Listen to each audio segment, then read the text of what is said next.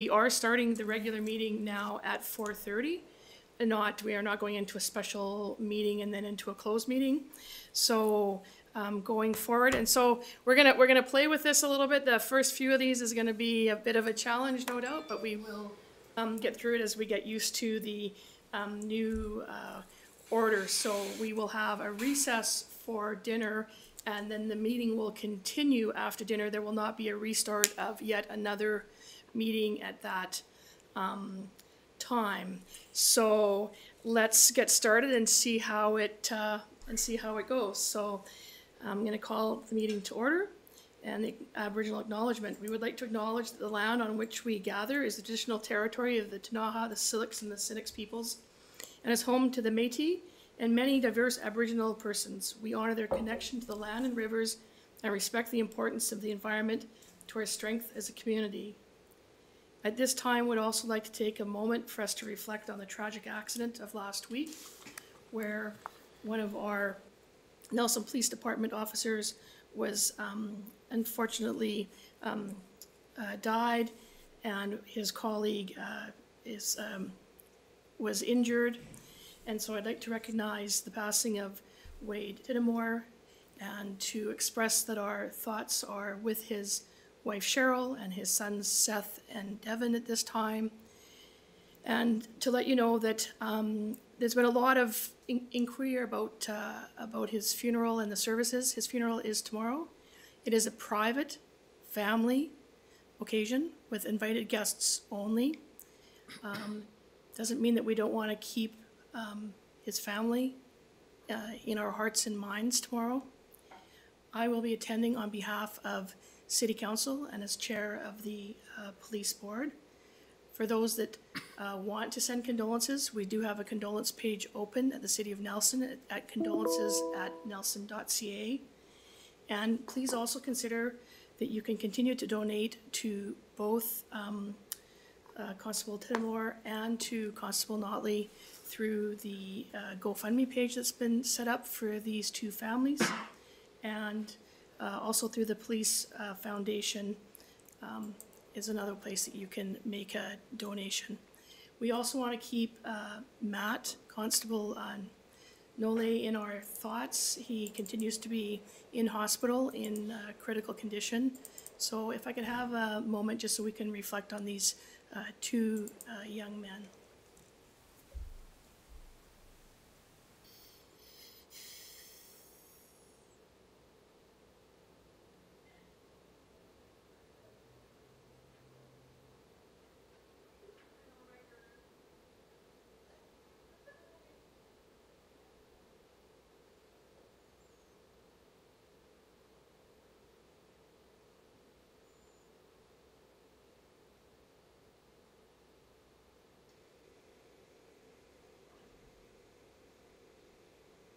Thank you.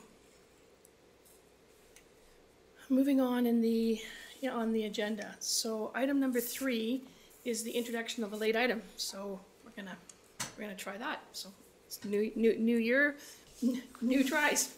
So I'd like to add to the discussion regarding the call for nominations to the FCM board for council consideration to late items. And I would also like to request that council move the discussion of the late item from number 16, so at the end of our meeting, to number 8 on our agenda, which is recess. So it's like 7.5 on the agenda. It'll come after we have the council reports and before we recess. The addition of a late item requires a vote of council to have it added to the agenda, just in terms so everybody understands what the process there is. So could I have a mover of the late item?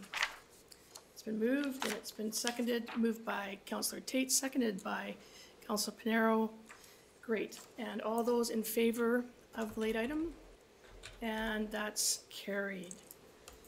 Okay. So then going on to item 4, the adoption of the agenda as amended. Is there a mover? Moved by Councillor Woodward, seconded by Councillor Tate. All those in favor of the agenda as amended? Moved and carried. Number 5, adoption of minutes of the previous meeting. Do we have a mover? Councillor Woodward, seconded by Councillor Lockenberg. Any irregularities, omissions, or errors that were noted in review of the minutes? Seeing nobody jumping up, I'll take it that they're good. All those in favor? And that is also carried. And moving on to item number 6, the city manager's verbal report. The city manager remains on vacation, but in his place, Chris Jury has been acting as the acting CAO. And do you have anything that you would like to report or report on in your department? Not really at this time. You know, we're still going through our budgeting process, so we're getting to spend a lot of time together, and we'll see you again on Friday to talk about public works, and our equipment manager will be here, and we'll also have a presentation from MFA BC, which will come and talk about investments and funding and that sort of thing. So that's kind of where my focus has been recently, of course, and you know, looking forward to, was that the MFA piece? MFA. Municipal Finance Authority, BC. You know what yes. it is. Yes, for sure. Yeah. So there are, you know, if we want to borrow any funds, there are you know, basically our bank, I suppose, for financing. So they'll do a presentation on that, and yeah, looking forward to getting our city manager back. Excellent, excellent. So, moving on to item 7, council reports. And so this is just, it's gonna be our first try at these. We're gonna see how it all flows out. These aren't strictly necessarily to be on the fact that you're gonna report out on, you know, I went to meeting X because I sit on that committee. It can also include other activities that you've participated in the city or where you've represented the city. And because most of what we do has some tie back to economic activity or sports activity or cultural activities in the city. And I think it's just a nice overview for people to also know that we don't just sit here around the table, that we're residents and participants in the city of Nelson as well. And because it's usually a bigger report, I'm going to start with Councillor Page to report out, because in his report he'll have any updates he'd like to give us on the Regional District of Central Kootenay. Thank you, Mayor. I have a few things here. So we did get some correspondence from the sports community, and I just wanted to acknowledge the recent passing of Buck Crawford. Buck was a beloved former player and community coach in Nelson. He was a true teammate known for his kindness, his humility, and his love for life.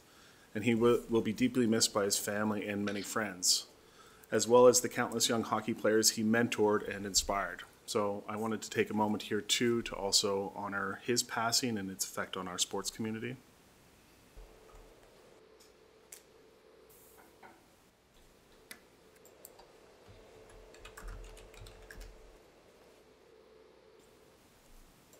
And our thoughts go out to his family and friends.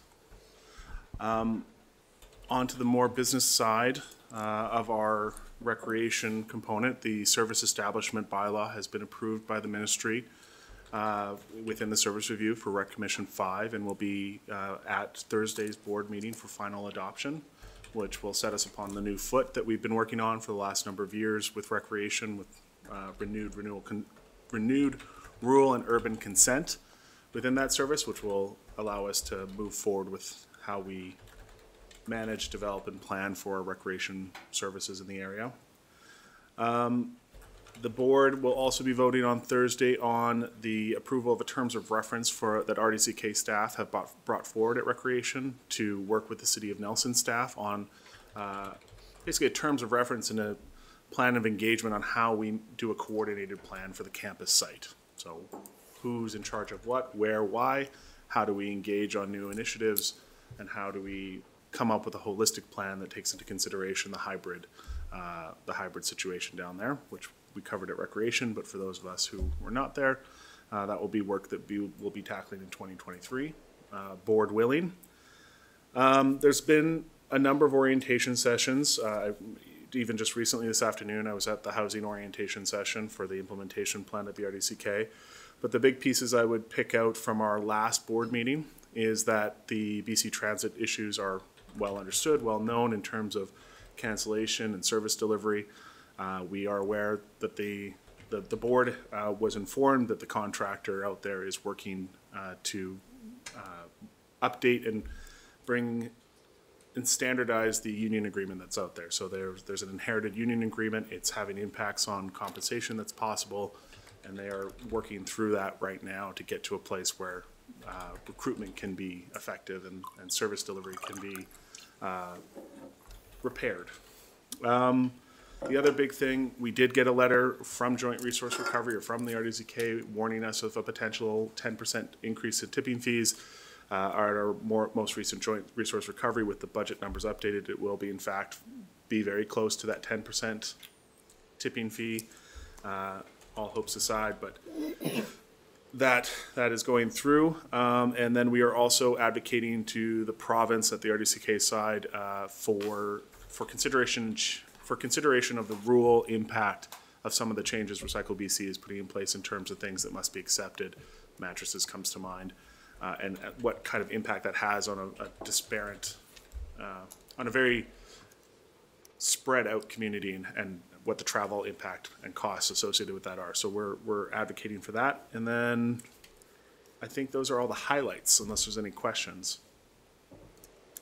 Any questions for Councillor Page regarding the RDCK? Looks like you're safe to go ahead. If you've got anything else you'd like to talk about. That's it. Okay, so thank you for that. I do have a question to maybe staff, or, well, I guess it's just a question. And perhaps Director Jury will just make a note of it. In terms of these changes to Recycle BC changes, they're taking more items, and that's going to, I mean, that's going to affect if you take your stuff down to the transfer station. But I'm wondering whether or not we're going to be looking at any notification going out to our actual residents about additional things that they can put in their blue box, because that, you know, I mean, if you're into recycling, you're reading the recycling bulletin, but if you're just, you know, like the average person, you're just doing what you're doing, and I'm just wondering if we could maybe hear from Works, or during, as we ongoing with budget discussions and presentations, that they might be able to touch on that in terms of getting that information out to citizens, that there are some other things that we can put into the blue boxes. We want to make sure that we're also putting the right things in the blue box, because when contamination levels get too high, it damages our ability to continue in the program. So more in, but more in of the right stuff. This is going to be important. And thank you, Councillor Page, for touching on about Buck Crawford. He was an old, well-known friend of my family, and yes, you're right. He will be missed. And transit issues. Have you had a meeting, Councillor Lockwood? No. Okay. So. But I do have something to say on transit. Okay. So when we get to your report, then that. Okay. So no, those are my questions. Can I comment on the recycling? Mm-hmm. Of course, we're going to have Colin Innes and Charlie Henderson here on Friday, so we can ask them these kinds of questions, so that'll be great. Also, it's good timing because we're sort of prepping our water, sewer, and resource recovery invoices that will go out to each household, so there's lots of options there. We can put an insert in with that. We're going to have a space on there for a QR code. Seems to be kind of popular these days, but that'll take people to a page where we're going to have a whole bunch of information on what's going on with recycling, what's going on with organics, so we can put lots of information in there. So opportunities to kind of get the word out to the public coming up pretty soon. Excellent. Excellent, just as long as we're staying on top of that. I'm going to go next, maybe we'll cover off all the P's. I'm going to go next to Councillor Payne. Okay, this is my first run at this, guys, so hopefully I got the knack of it. So the Cultural Development Committee has met a couple of different times, and it's really exciting to be a part of that group because they have, like many other organizations around town, been hit hard through COVID, but are bouncing back and being really innovative about how they're doing that. If anyone was able to attend the David Dobie exhibit at the Capitol, you'll understand that they are pulling out all the stops. And the level of creativity that we have in this community is just breaking the boundaries. The one other thing I want to mention is that the NCTS, otherwise known as the Nelson Civic Theater Society, did a presentation at the last CDC meeting where they had, and I should have written down his name because I can't remember, but he did a presentation on the work that he's been doing throughout the Kootenays to attract more of the film-based industry to leave the coast and come up here to this beautiful area where they did just complete a movie in Fernie. So lots of opportunities abound there. And through the Nelson Civic Theater Society, we have a very active participant working to bring those here. Other exciting things going on, but I'll just move on to the Housing Committee, which is getting back on the rails after a bit of a hiatus. Very excited about some of the opportunities. As you know, it's a pretty critical issue here in our fair city and in the district in general. Lots of partnerships and collaborations coming forward there. The last thing I want to mention, maybe a little more social, it's my neighborhood has come to life around what I consider, again, around what I considered to be a foundational part, formerly known as Burrell's, now the Uphill Market, opened to excited crowds on Saturday, and they, in my opinion, are doing a spectacular job. So again, opening a new business in this environment just to me demonstrates the strength of local support that Nelsonites have really helped, I feel, the business community navigate a lot of the challenges that we've seen, and I hope it's just upwards and onwards from there. In my opinion, they make a very fine latte, so if you have not been there yet, please drop in. There's seating, there'll be outdoor seating in the summer, and lots of neighborhood grocery items, including the candies that I'm sure the Trafalgar students will be discovering and devouring very quickly. Okay. I don't want to put too many people on the spot, but I'm going to go over here just because I know, sorry, Councillor Pinero, I know that you've been away, but love to hear a report on how Nelson athletes went and where you went to in December. Yeah. So, yeah, as the mayor was saying, to me, these first couple months, I told myself I was not going to talk much and just kind of keep my head down and try to absorb as much as possible because it's new for me. And so I'm going to stick with that. But I have gone to additionally one library board meeting so far, along with Leslie, and it was very informative. Again, just getting my feet underneath me and understanding the processes, but really exciting to see the opportunities that they have there and what they're offering for the community. And yeah. And as far as my other life, so I'm the head coach of the provincial boxing team, and we were able to go to Mazatlan, Mexico in December and compete against a bunch of Mazatlan, Culiacan, and Tepic, sort of 3 different cities in Mexico and Sinaloa, and against their national and state champions. And so we took 18 athletes down there, 3 from Nelson, and our Nelson athletes did amazing in that setting and really stepped up. I think it was the great thing about that opportunity for us, I think, is coming from a small town and a bit of a bubble in so many different ways. It's nice to see our young people step out into the world a little bit, engage with people where they have something in common, and excel, honestly, and step up to the plate and be successful in that setting. It's nice to see, and it's nice to see that we're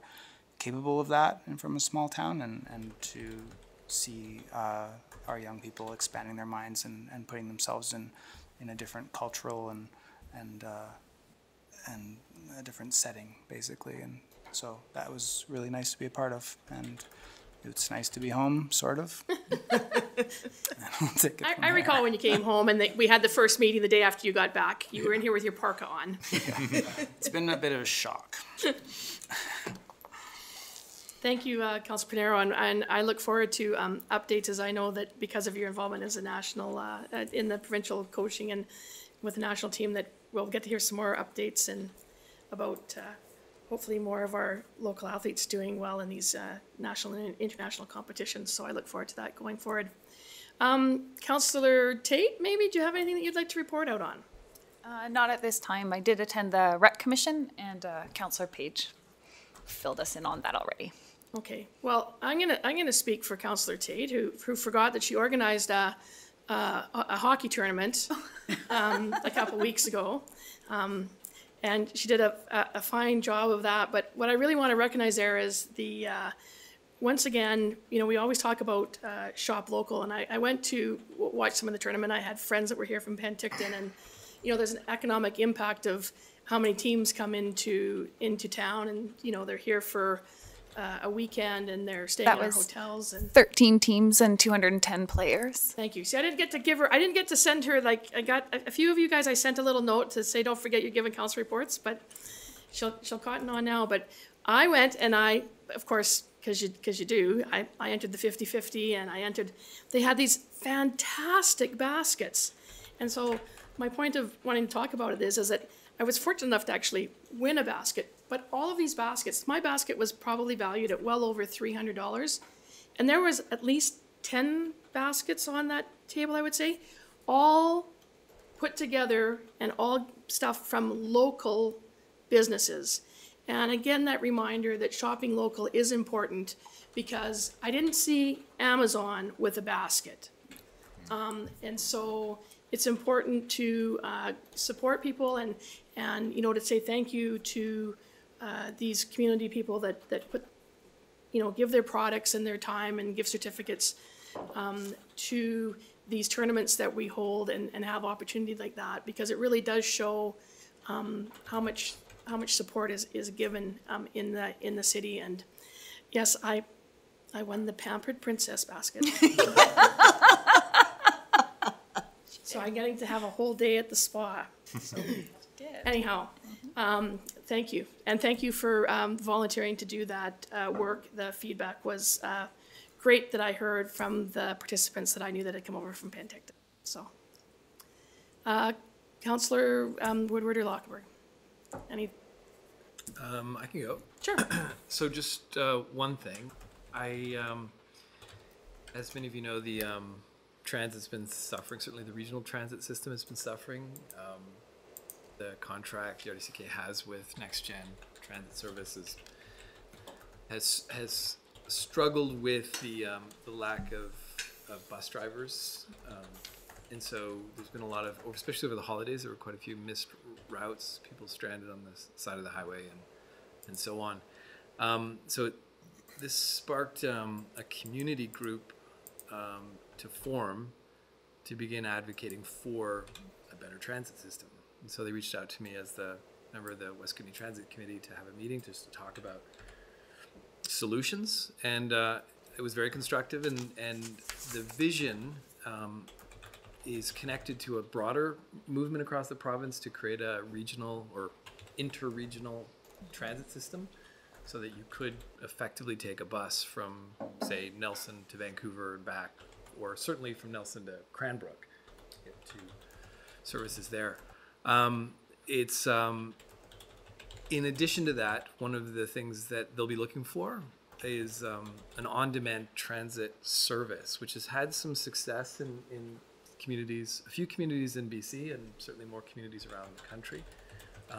On-demand transit is essentially using your phone, or I guess some would be able to call in, but it essentially puts you into a queue, and so the route gets redirected. So it's not like a taxi service, it's more like a dynamic routing system. So it can start to pick people up closer to their home more on the time when they need it. It's pretty exciting, and as an idea, and it makes sense that this is one of the asks of this community group. I expect we'll be hearing from them more. It was just sort of a first meeting, but something for us, I think, to consider or think about in terms of our own planning about what we want to do to upgrade transit. Transit's one of those things, as many of you know, that there's tipping points within it. That if you're starting to miss routes, then people become disillusioned with it. They start choosing that as a transportation solution, which then means less ridership, which means less investment, and it kind of sets it into a death spiral. On the other side, if you can get it going, maybe take some initial investment up front, you can set it onto a positive feedback loop or a positive spiral where it becomes a choice for young people who then carry that choice of transportation solution into their teenage years or adulthood.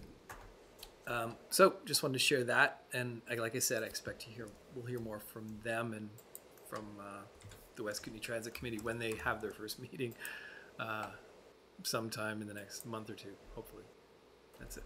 Thanks, Mayor. Yeah, no, thanks. That's really important, and hopefully they keep pressing, particularly at the regional district table, to get some of those changes made, and hopefully you get a meeting coming. I know that in the last, as I recall, in our last term, there was the issue of some changeover and with the contacts just even for BC Transit, and that made getting meetings up and organized and took more time, and so there wasn't as many meetings as perhaps there should have been.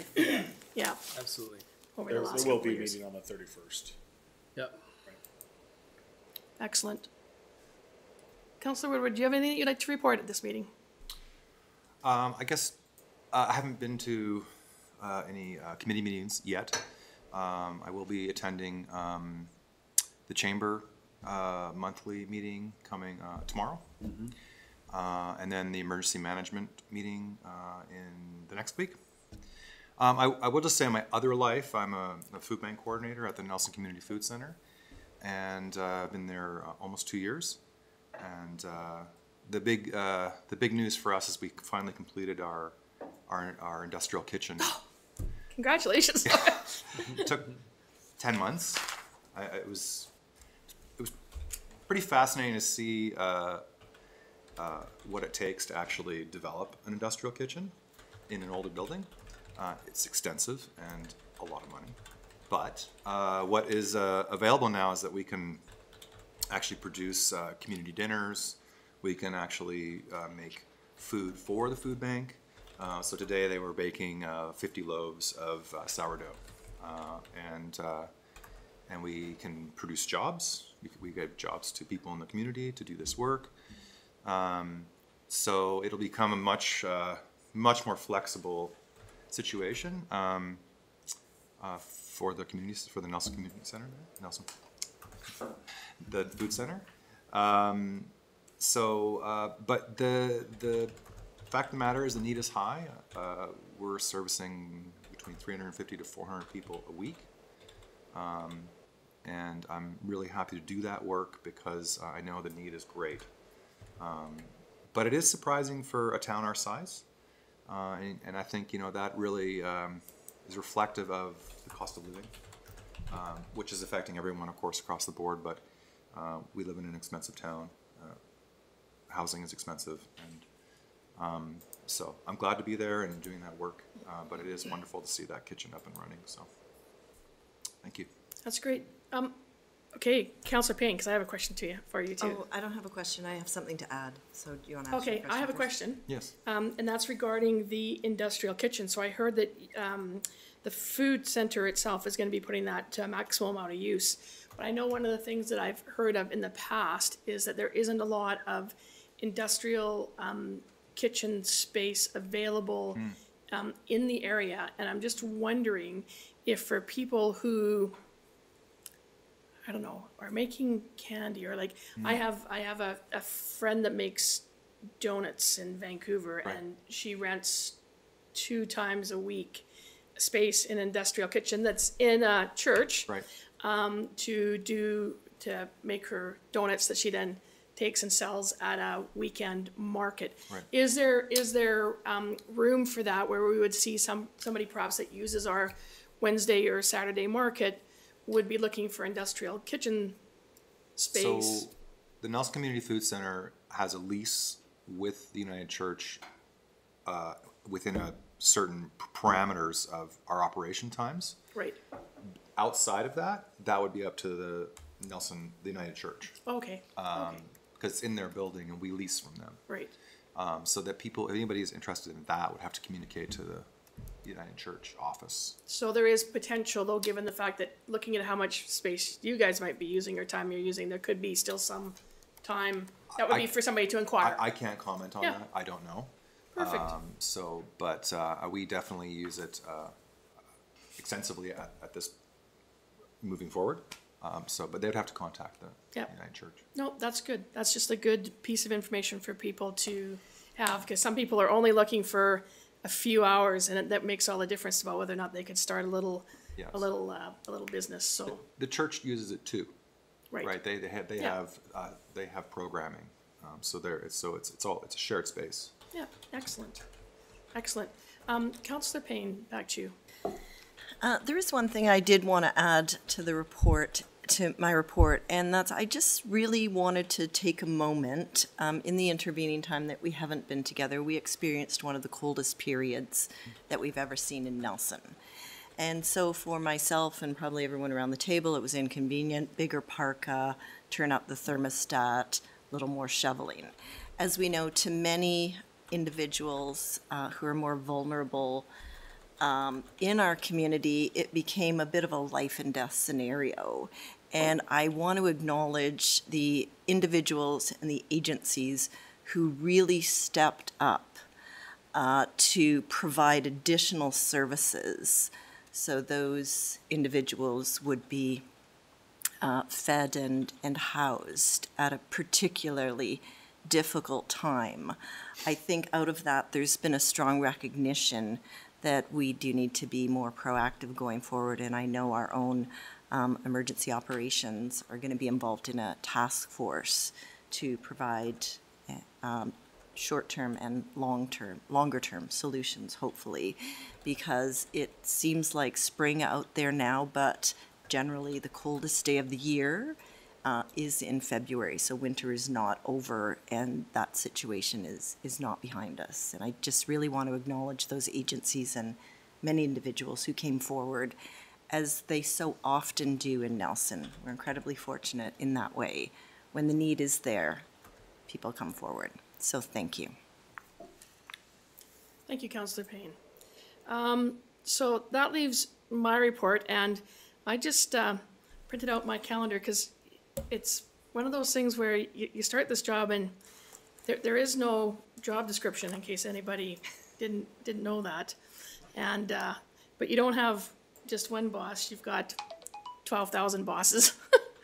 So it's kind of interesting, but some of the things that since starting, and I think a lot of these are just introductory meetings that I've had with a number of people, because it's a new council, new mayor. So it was busy. It was busy in December. We had an initial meeting of the Nelson Health Campus, and just so people are aware, so those are gonna be quarterly meetings that will be held, where Interior Health actually updates us on the status of the project and of the building of the long-term care beds. So those will be quarterly meetings. We've had a number of budget meetings, as Director Jury has mentioned to us. There's also meetings, the Interior Health mayors and regional district chairs get together for Interior Health, and we get to meet on key issues that are in front of healthcare. I'm assuming that we will have one. We have one in December. I'm assuming that we should be having one hopefully this month that will talk a little bit more about the decriminalization of illicit drugs that goes into effect in January at the very end of the month. And so what processes and ideas they have around that. Other things that have gone on are, I had an introductory meeting with all of the mayors in the area. Had a call with Minister Ann Kang, who is the newly appointed Minister of Municipal Affairs, where she was just basically doing introductions and discussing her mandate for municipal affairs, just so we would get to know her. I was fortunate enough at the beginning of January to swear in a new recruit for the Nelson Police Department, Matthew Harris, who is now gone off to the Justice Institute for the next 6 months. We'll see him back in the community in June, where, and I'm still getting my feet wet around policing, is I think he comes back and he almost does like a practicum. So he's like a special constable when he comes back, and he starts working, and then he will go away a little bit again to do a bit more training, but we're looking forward to him coming on. Some of you who, hopefully nobody here frequents the police station, but he had worked for us for, I believe, the previous 18 months as a dispatcher. So he is familiar with the organization. So if you've called in or you've dropped by for something, you may have actually met Special Constable Harris. I met with Doctors McBride and Merritt earlier this month. They are the doctors representing doctors and nurses for planetary health to talk about our plan going forward in terms of implementation of Nelson Next. They were particularly interested in the move forward on electrification of all new builds and where we were in that. So I explained, I know that they've reached out to many of you around the council table for one-on-one discussions. I had Sebastian, the head of the Planning Development Services, as well as Cecilia, who's our expert on embodied carbon, in that meeting with me to assure them that we are working on this and that we're glad that there are partners in the community that are interested in helping us in whatever way they can move forward many of the concepts that are within the Nelson Next document. So that was a great meeting. Also met with my first round of the Canadian Association of Police Governance Board. They meet quarterly as well, national group that has both RCMP and other kinds of police forces trying to strive for good governance in policing. We, of course, we're not immune to the news. We know there's lots of controversy around policing and how they do their job. And as boards, it's important that we have the skills sets to ensure that there's good governance happening at that level. So I look forward to continuing those meetings. Let me see here. Oh, lovely meeting with the Mount Saints. I got to get their name right. I made myself a note here. The Mount St. Francis Advocacy Group. They are a working committee of the Community Health Co-op, and they're a group that have been really a real community group moving forward the concept of the health campus. We kind of discussed the fact that nobody really liked talking about the health campus, but we have to call it something. But around the development around Mount St. Francis and what's going on up there, and sort of the idea of developing it into like a neighborhood, like having a neighborhood feel, that it's just not a long-term care facility that's up there, that looking at what lands are there to be developed in the future, what lands the city owns, what's the relationship with the college, the concept of it being more like a village and being intergenerational. Looking at, can we put a variety of different housing up there? Can we make sure that there's young people, old people, and trying to develop a real community feel in that Upper Fairview area. And they, again, are have very positive outlook, and they are willing to engage with the city and help us as we go forward with that. So another group that's interested in keeping in touch with City Council as we see things. And so they did have a couple of asks, and that was around, you know, what land is up there that the city owns, and Director Winton was with me at that meeting, and so they had a couple of questions, and we are just getting them some information regarding that. And I'm sure that if we, as time goes on here, that they'd be more than willing at any time to come and do a presentation to the cow. So anyways, they were very excited, and they just really wanted to come in and introduce themselves and make sure that we as city council and myself as the mayor knew, you know, where they had been and where they were hoping to go with their intergenerational vision. Let's see here. I think that's about it. Well, we've had the very good presentations on Friday from Fire and Emergency Management. And yesterday we had a wastewater workshop presented by Urban Systems which gave us pause, and it just reminds me that, you know, put the right waste in the right spot, and it's not normally the toilet bowl, but it was an excellent presentation yesterday. And today I was supposed to have actually Minister Kang was supposed to be here for a one-to-one meeting with me today, and unfortunately her plans had been canceled, so we've had to reschedule, but I was really looking forward to that, and hopefully we can get that back on the books and have that meeting about what the City of Nelson can do to help the Minister of Municipal Affairs, and what Municipal Affairs could do to help us as we move forward over the next 4 years. So that is my report. Does anybody have any questions? Councillor Woodward. Do you know any more about where they're at with the development of the health campus up 10th Street there? Are things moving ahead? And Oh, well, so we had a meeting in December, was the first meeting that I had back in December the 7th, so after that last. So that's an update. And so Interior Health has promised us quarterly updates, and that's the people at that table it's quite a group, and they even asked us, like, are we missing people? So there's healthcare advocates there. Debbie Zeben, who chairs this advocacy group, is there representing her group so that she listens to the information that's coming about the development there. And so we will be having those quarterly in terms of, I don't know if you've been up there lately, but there are a number of footings already in, so they are continuing to work full steam ahead on that. And at that meeting, you know, it was still going to be the 75 beds, still the relocation of mental health and community health services up there, and the daycare.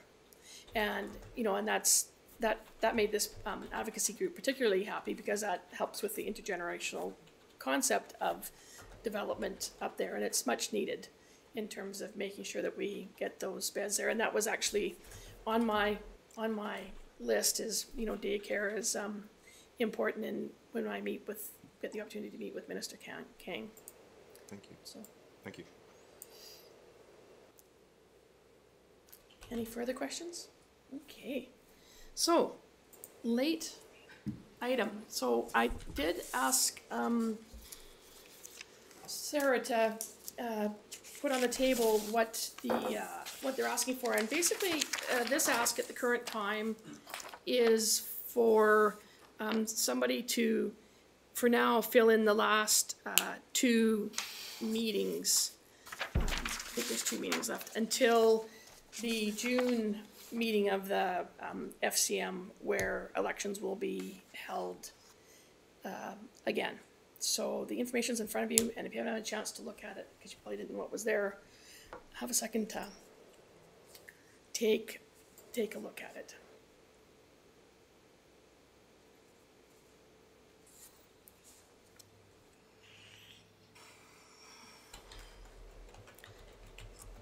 And just while everybody's reading, I'll just give it so that anybody that's listening can hear, and I'll just say what the eligibility criteria is. In accordance with FCM's bylaws, British Columbia elected municipal officials eligible to serve as directors on the FCM Board of Directors must meet the following criteria. They must be an elected official of an FCM member municipality, of which Nelson is. From British Columbia, there's going to be a position that's open for a representative from one of the large municipalities, of which we're not. But there's also an opening for vacant seat for member at large is also available. And one of the things is that the member municipality that is putting a member forward must be prepared to cover the costs of attendance at meetings of the Board of Directors. These meetings are in various locations around Canada, but normally in the east, because that's where FCM's main office is.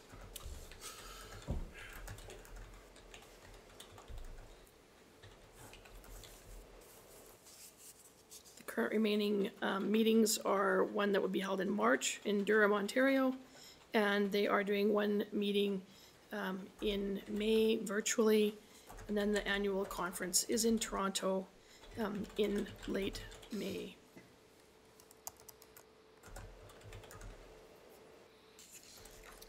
So discussion, council, there's no recommendation on the table because it's a late item, so recommendation would come from the floor. So. Mayor, would you, should we put a recommendation now or just have the discussion and then depending, put a resolution? What would you prefer? I'm open to whatever the pleasure of council is. Well, I'd be happy to share some thoughts and then if that leads to a resolution. Okay. Thank you, Mayor. So through the chair, I've been thinking about this for a little while and have a perspective that I'd love to share with council about why we should do this. So, you know, when we were elected, each of us, we didn't run for our own sake. We didn't run, what can this job do for me? In some ways, I see this role as similar to that. It's not like, what can this job deliver to Nelson?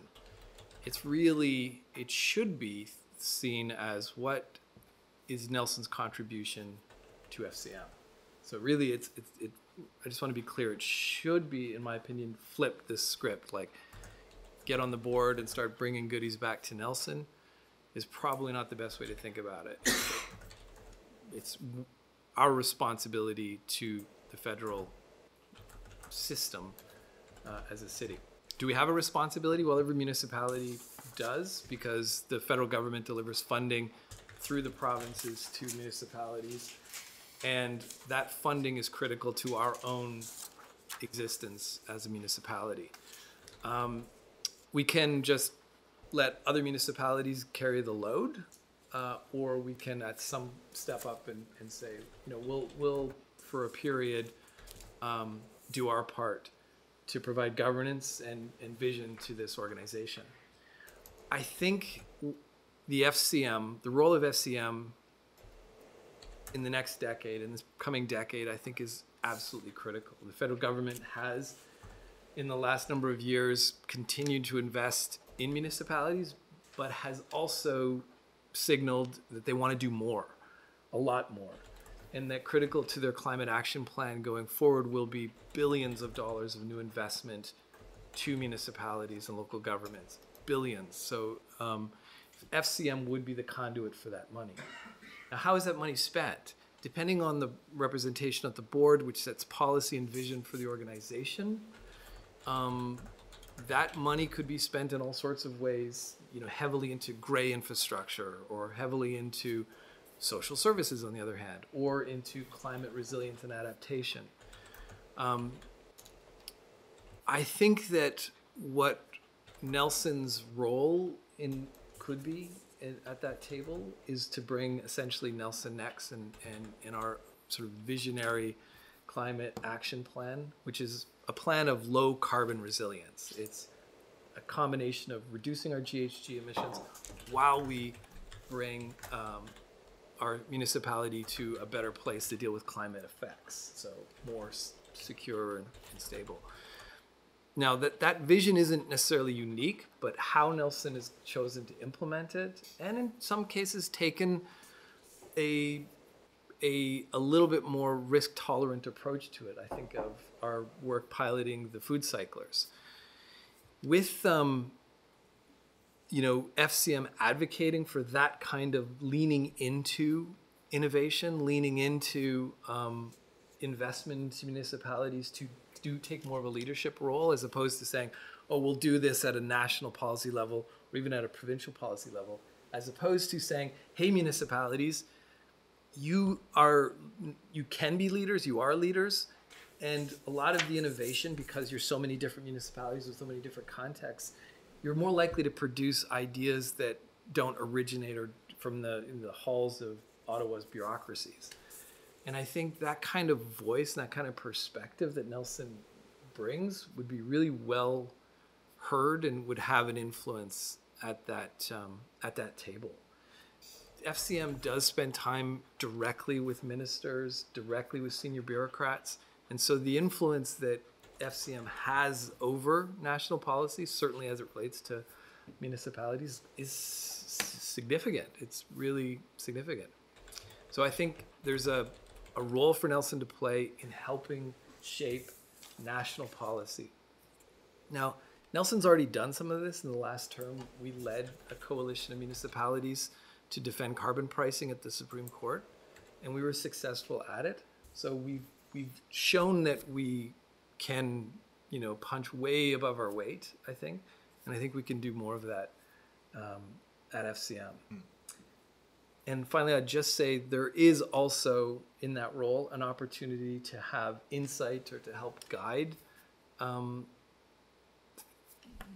policy making and fundraising to the benefit of the city of Nelson. In a small way, we saw some of that in the last term, which was because of our relationship with the federal government. When the Greener Homes program came down from the Ministry of Infrastructure, it had all sorts of challenges, and it really put Carmen and our team at EcoSave on their back feet as they tried to navigate this new program.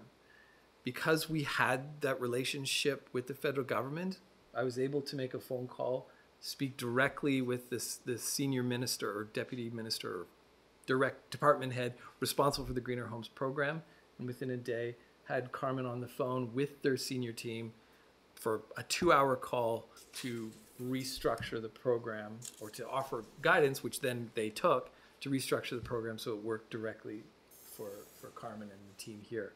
So those are the kinds of things that having that position at FCM could then turn around and deliver direct benefit back to the city. But I would say that's not the reason to do this. It's more of like, we haven't done it in a while. It's maybe a good time for Nelson to step up and do its part. But there are quite a few benefits that would, I believe, come back to the city. That's it on my perspective. Councillor Payne. I just want to clarify, did we say at the beginning what FCM was? Federation of Canadian Municipalities. So we all know that, and the Federation of Canadian Municipalities provides what for municipalities? It's the FCM is like the UBCM, the Union of British Columbia Municipalities, and it's an advocacy group. So they try to represent the interests of local government to, in this case, the federal levels of government versus where at UBCM it's to the provincial levels of government. So they are like advocacy, or you could call them a lobby group. So it is a relationship with a strategic partner. And we participate with FCM, not every community, regional district, or I don't call them, we're the only province that has regional districts, but the similarity to a regional district in other provinces, not every province or every municipality participates with FCM. And how long has Nelson been a member of FCM?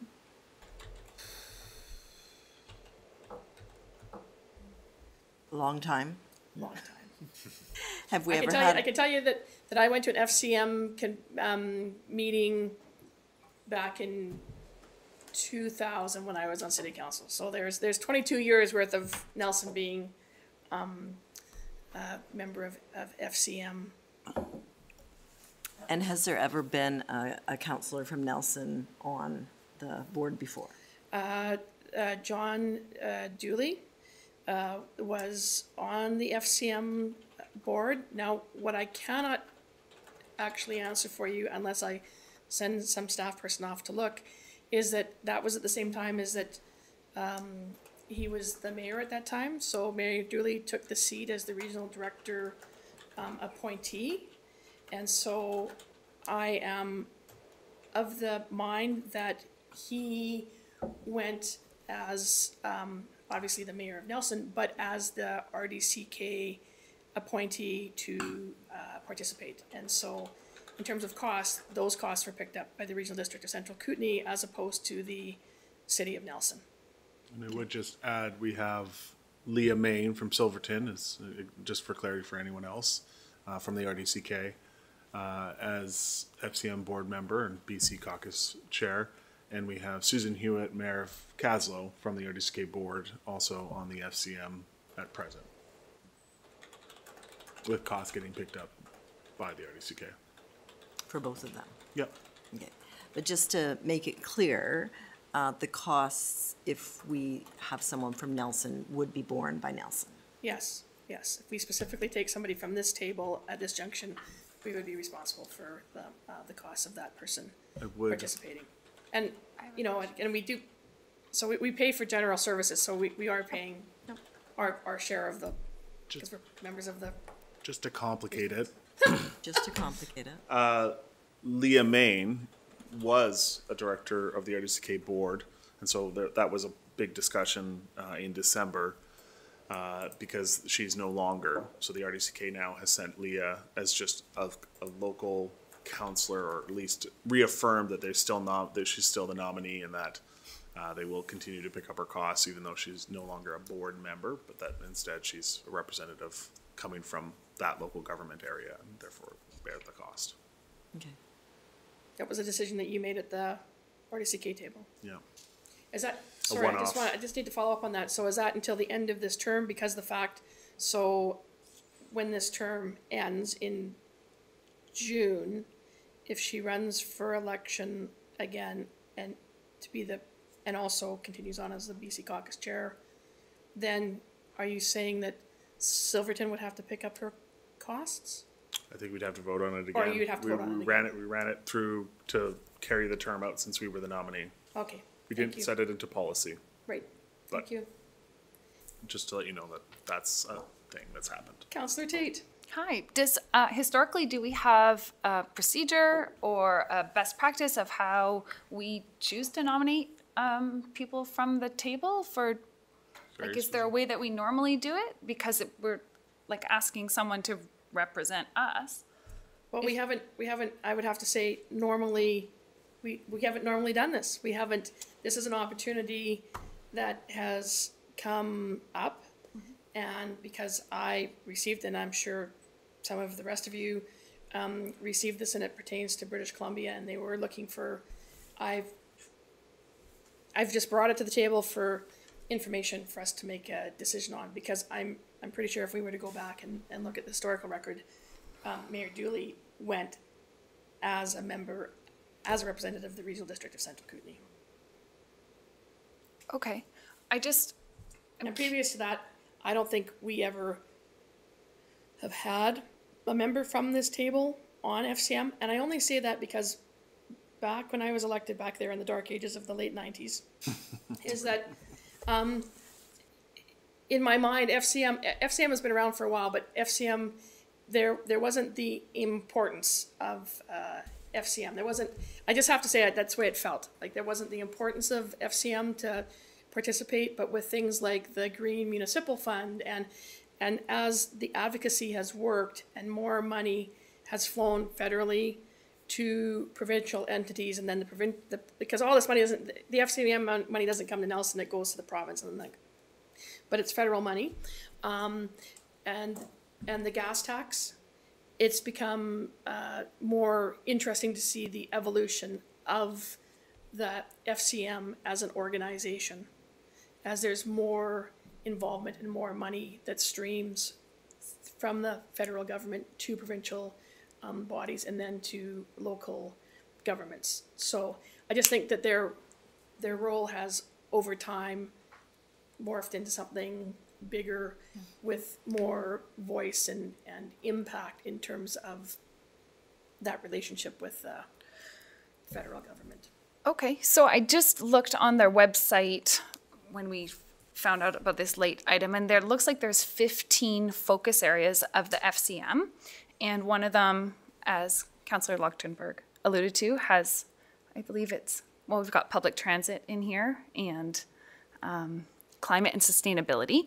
But as a table, we haven't had an opportunity to do our own strategic planning yet. And so I'm wondering how what we come together to bring would align with these 15, what are they called? Focus areas. And so I'm just wondering about that chicken and the egg there in terms of a new set. Right. Yeah. Councillor Woodward. I would just say that I think it's really vital that small communities like ours are represented on these big boards, because you know you typically would have a lot of sway with sort of Vancouver, Toronto, the large urban centers, but you know that vast swaths of Canada lives in rural or small towns. So I think it's really critical actually that voices like ours are on a board like this, and the concerns of small communities like this are heard at the highest levels. And I think, you know, on that list, Councillor Tate, you know, many things that are on that list we're going to be struggling with as well. So, yeah, I think, you know, when you go to a UBCM, you see how important it is that we're there to get the ear of ministers, to connect with other municipalities, other councillors, other mayors. And then at the AKBLG, which is the local UBCM here in this region, again, it's like, you know, that connection piece. So that we're not just kind of reinventing the wheel on our own, trying to solve problems. We're actually like communicating with each other. So I would say those three levels, AKBLG, UBCM, and FCM, are all critical to have a network of communication between especially small municipalities. So, yeah, that's my 2 cents. Councillor Pinero. Yeah, with respect to you, Rick, and what you brought forward, I think that all sounds really important and good. And I'm kind of wondering what sort of, like, we obviously have a voice. What's the difference between having a voice from afar, or we are members, right? And what is the difference between that and having somebody actually physically go there and sit there? I mean, and I just ask because I think there's going to be people, and I find myself, you know, it crosses my mind also. We're in a bit of an economic problem, I think, for a lot of people in town, and there's lots of problems here that need money and need focus and need attention, and I understand that we're doing that as well. And I just think that if we were to send somebody, and that would be an expense that we take on, I would like to see us do that with a real understanding of what is to be. I know you said it's sort of not what we can do, but you know, for Nelson, it's what we can do for the greater good in that sense, and bring in our perspective and all that. But I think we do have to factor in that other thing as well, given the climate that we're in right now, and given that people are generally hurting for cash. And so if it's a perception that we're spending money on something that we don't really need to spend money on, I think that we will have to field those questions, and we'll have to have a good idea of why we're sending that person, with what sort of mandate, with what sort of hopes as an outcome for our community. And then the other thing, the greater good, I think is important. It's also less immediate, and I think that people we'll need to digest that. So I think we need to, as a council, if that's the direction we go, I think we really need to articulate what we are hoping for there and what the upside of that is, what we're hoping to gain, because I think people will want to know that. And you know, I'm new to this and I don't understand all the intricacies. I just feel like Nelson does have a voice in some way, and just how, you know, change and good things can come from the federal level and they can come down to us. I think we also have power within our region, within our municipality, to innovate and to be an example to people that they pick up on without, you know, and that's just us doing our thing here. I think Nelson Next, from what you guys did in the last term, I think it's a great example of that. There's people that are asking us about that. There's people that are taking their direction from that, and that didn't come from the federal government. That came from us, from what I understand, right? So I don't see it as one or the other. I think that's not realistic. I think there's obviously things to be had on both ends, but I really do urge us to have a good thought about balancing that out and what we can gain by having somebody there, and what we can do without having somebody there, and just be able to articulate that to people when it comes up, because I know that it will. Yeah. I know you want to respond, but I'm just going to keep going around with the questions. Yeah, no problem. Councillor Page and then Councillor Payne. Yeah, I don't necessarily think it doesn't. I think there's value to having someone nominated and put to the board.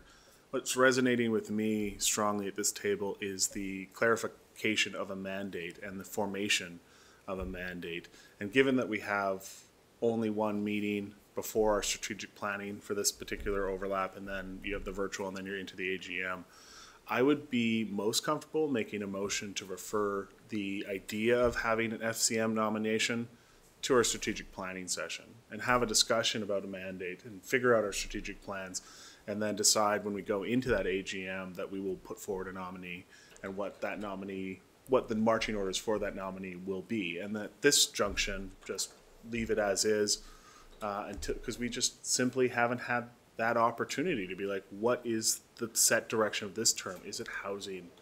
Is it climate and environment? Is it economic inequality? Like, what are the things that are going to be on the work plan for the next 4 years? And I think once we have that clarity and go through those really deep discussions, then we can say, you know, and a mandate to a representative to FCM we will nominate can then carry that voice forward and take our experience out there. So I would make a motion to refer it to strategic planning, understanding, of course, that this window would close, but it would be opened again at the end of May. Okay, now I'm going to use the wrong set of orders, so I'm going to look over at the corporate officer, because under Bruneau's, the motion to refer is not debatable. And so I would need a seconder for referral. And so the motion to refer has been made, and I would need a seconder. And so just so you understand how this works, so somebody seconds his motion, the motion to refer can be defeated. It can be debated too. And it can be debated, yeah, so, oh, okay, It so. can be a that part can of be- Robert's rules, Okay, which is. because that's where this is where I get confused, because I've, for 20 years, used a different rule book. But a seconder, we could have debate. If it fails, then we go back to where we were. But we have a motion to refer. At this point, do I have a seconder on the motion to refer? And the referral, with the direction for referral is to discuss it at strategic planning. Just so, because referral should come with some direction. Can I have a clarification? Yes. Would that mean we would miss this entrance window? Well, this entrance window right now is for, to be clear, if I'm reading this correctly, is to finish off the term, because what's happened is that some people didn't get reelected, and now there's openings, and they want to fill the board until the AGM. We've made the agreement already that we are sending Councillor Lockenberg to this first FCM meeting in Toronto in May, in which case, where this whole process starts over again. I mean, so unlike Director Main from the RDCK, where the RDCK has voted to keep her, like, so obviously these other openings have come because people haven't gotten elected and nobody was, well, they're probably not elected at all, right? Whereas Councillor Main has been elected in Silverton, but it was not elected to the Regional District Board.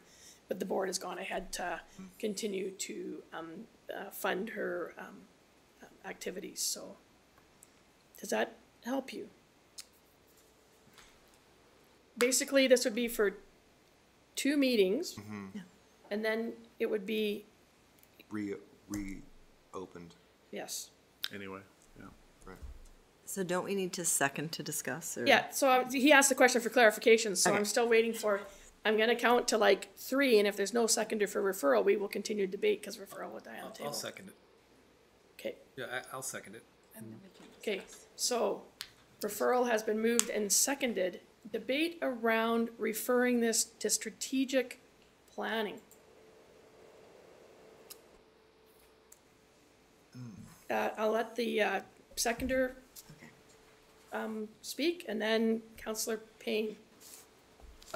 Thank you, Mayor. Through the chair, I think the motion to refer to the strategic planning session makes sense. I am concerned about the window. The advantage to getting just somebody in there is that you do have a big leg up for when you come to the AGM and you begin the process again. Whoever's in that role is the incumbent, is likely to hold it, if you see what I mean. So and then it becomes a bit of a fight to unseat the incumbent. And to be honest, I'm not that interested in getting into that sort of campaign personally if I was in the role. So that's my hesitation to Councillor Page's motion. It's like, it's kind of an opportunity to do it.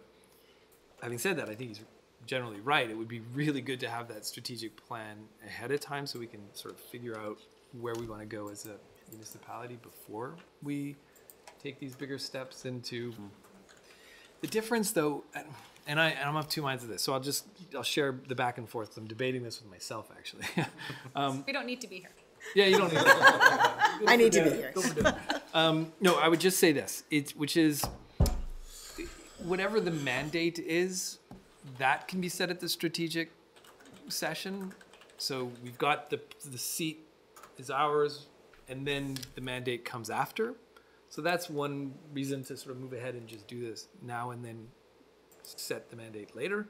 I think whatever the role is at FCM, like whatever the mandate is, there is an advantage to FCM. And Councillor Pinheiro, through the chair, to your point, it's that the advocacy, the federal government is in many ways in our economy, as we all know, really the source of money. It's sure the provinces and the feds both have taxational, but really the federal government, if they decide we've got a crisis in this decade, for whatever reason, climate being the most obvious, we are going to generate or pump in billions of dollars into the economy. They can do that, whereas the provinces don't have that same capacity to inject a lot of liquidity into the economy. If the federal government does do that, that FCM and that board in particular would be the advocates for that money going to municipalities, and how. You know, with the support of staff, FCM has quite a staff, the FCM board negotiating amongst themselves saying, okay, this is the vision for what municipalities would do with billions of dollars. So the whole retrofit industry, should it be led by municipalities as opposed to being led by sectors? Transit, which is a priority of the federal government, that was FCM that in its negotiations and lobbying with the federal government that made it a priority for the federal government. So billions of dollars into transit, it's the board that would do that. And in my opinion, the primary difference between, say, the board versus just general FCM membership is night and day. Like the board has direct meetings with ministers and senior bureaucrats. They're the ones who essentially do the work of advocating on behalf of municipalities. The general membership essentially elects the board, and that's it. So your advocacy is, as a municipality, if we're not on the board, is kind of nil. There's not much advocacy at all. So that would be the difference between the board seat and not. And I'm just really want to stress that I believe, and I think the federal government has said this, that we're talking about billions of dollars, new money is at stake. And where does that get spent and how? That's the conversation I think that this next couple of years will, and particularly this year and next year will set. So to the motion, I don't know. I'm of two minds. I'd go either way. Should we set the strategic plan or not? Right now, I think I'm leaning towards get the seat and then go to the strategic plan and really figure out what the mandate should be. Councillor Payne. I definitely see the value in advocacy of municipalities, especially small rural municipalities, especially from a distance very far removed from where many of the big decisions are made, so that you have on-the-ground advocacy. And I also am very sensitive to spending money where we have the most leverage from that. What we're looking at right now is, in my opinion, I'm just doing quick estimates in my head of what it would cost for us to have a member until the end of May. And it's fairly insignificant to get a member there and back for one conference and then to have them, you said a virtual conference. Yeah, it's virtual, I believe. The other thing I think is important to know is we can put a candidate forward if we so choose, but that will not be the candidate necessarily. There will be other candidates. It's interesting if you look at the members of that are currently on the FCM board. I don't see anyone from a small municipality. I see regional Susan districts. Hewitt.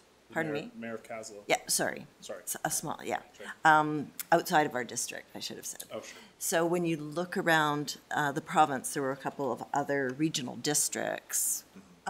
So I think there's pretty significant value in anyone who's lived in a metropolitan area and then lived in a rural area recognizes those pretty quickly.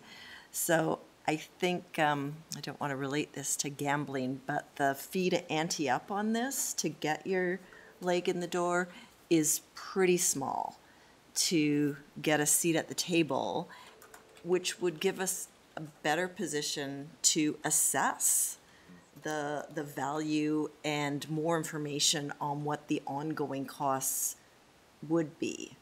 So I think it's opportune.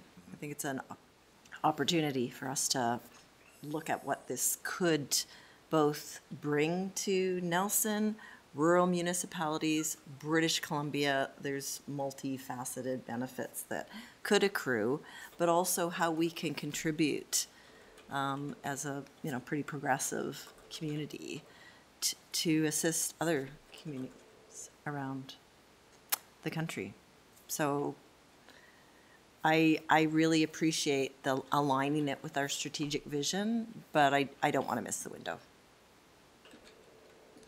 Any further discussion on referral? Remember, we're talking about referral at this junction. And the direction was referral to the strategic planning meeting. Okay, seeing none. All those in favor of referral to strategic planning meeting?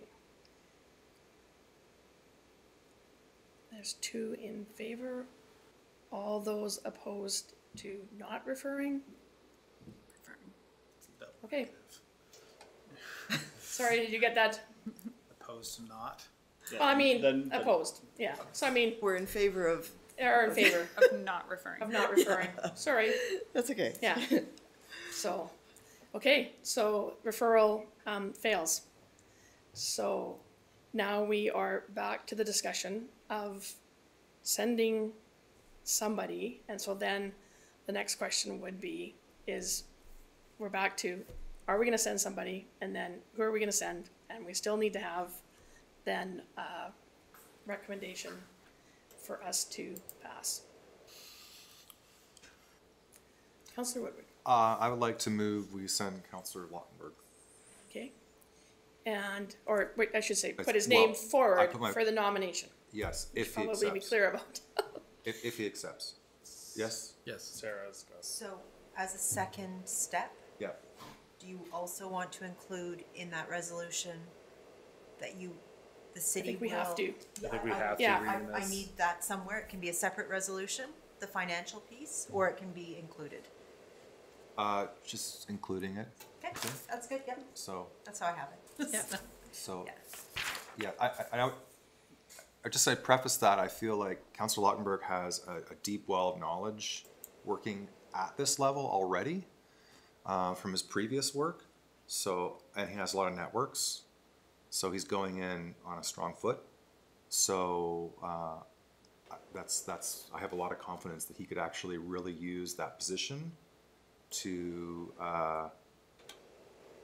celebrate and bring forward what we've done as a small community. And we've always talked about the work we're doing here is really about modeling what a small community can do. And so I think him bringing that forward to that level, that table, would be pretty important. So do I need a seconder on that? Yes, you do need a seconder. Seconded by Councillor Payne. Too many P's. Two Jessies. Jeez, you guys. two- The, so any, further discussion, or, I just want to comment that this is a large, table at FCM. And, I know that Councillor Lockenberg, near and dear to his heart, is, the environment and, the things around climate change. And there is no, guarantee at the table that he's going to get the climate change portfolio, or however they branch those things out. So just to be aware that you don't, like, obviously at these meetings, I would imagine at this point, you're gonna get filled in somewhere. And then, you know, if he was to continue on or felt that there was value when he reports back to tell us in terms of going forward, come June, when there's the next AGM, is that it isn't necessarily you get to go where you For sure. want to go.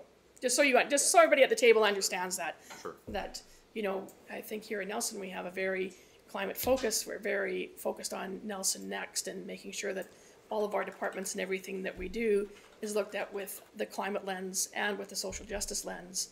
But you might not end up necessarily right where you want to be on at that table, because it is a big table.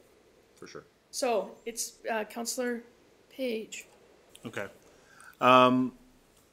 I would be opposed at this moment, and it's for one very specific reason, and this is what I'd hope we will talk about at strategic planning. One of the things I think in a governance space that we can do better is formation of how we handle resolutions, both to UBCM, AKBLG, and FCM. That's not really, we have not historically taken significant time at understanding and reviewing the resolution processes and the governance processes of these bodies as we put forward changes we'd like to do or like to see happen on those different levels of government. And so I think that's kind of work we want to wrestle with on a governance side of things, on how we want to structure this particular council board, and see if there's more buy-in to sit down and Councillor Pinheiro definitely touched on it, those ways that we interact with these organizations to move policy forward inside of this table and broadcast that message out. And I think that's just structural work that we have to learn how to do, or rediscover how to do, or model best practices on how to do, so that we're really taking the issues that are in those advocacy realms outside of our local control and being able to bring them into a format that we can get buy-in from the membership of the FCM, so those pass and move through the board, or UBCM, or wherever we want to press those advocacy pieces. Because I have no doubt on the climate file, the expert in the room is definitely Councillor Lautenberg. But when we look at the holistic 15 focus areas it's like, is that where our focus will want to be in the end? And I think that will come out through strategic planning. So that's my biased opinion. Further discussion?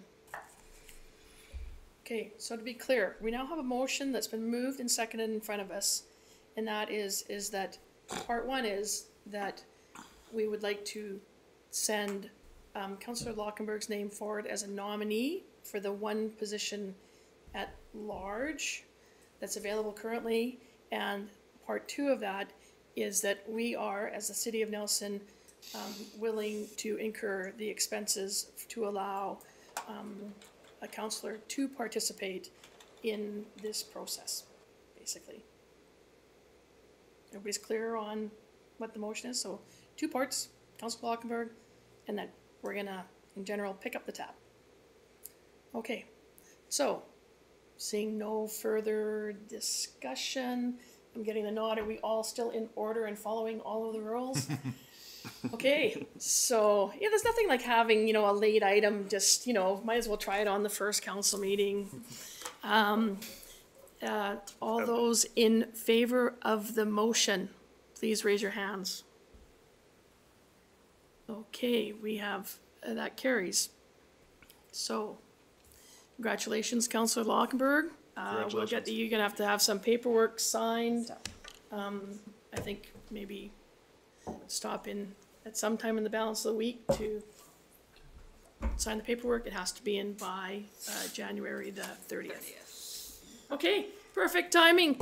And here, we were kind of afraid that we wouldn't have enough front end stuff to get us to the dinner break. So if I could have a motion to recess. Moved by Councillor Woodward, seconded by Councillor Lockenberg. All those in favor? And we will be back at 7 p.m. to continue.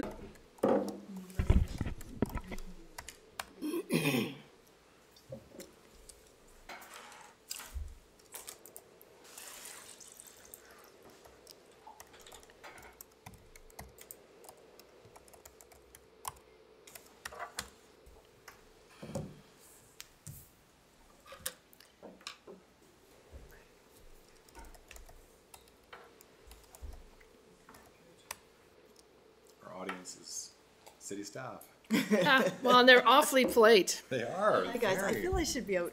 Even the press is looking very polite. And what happened to your sign? I put the media sign back on that table. I found it the other day, and somebody moved it. Media.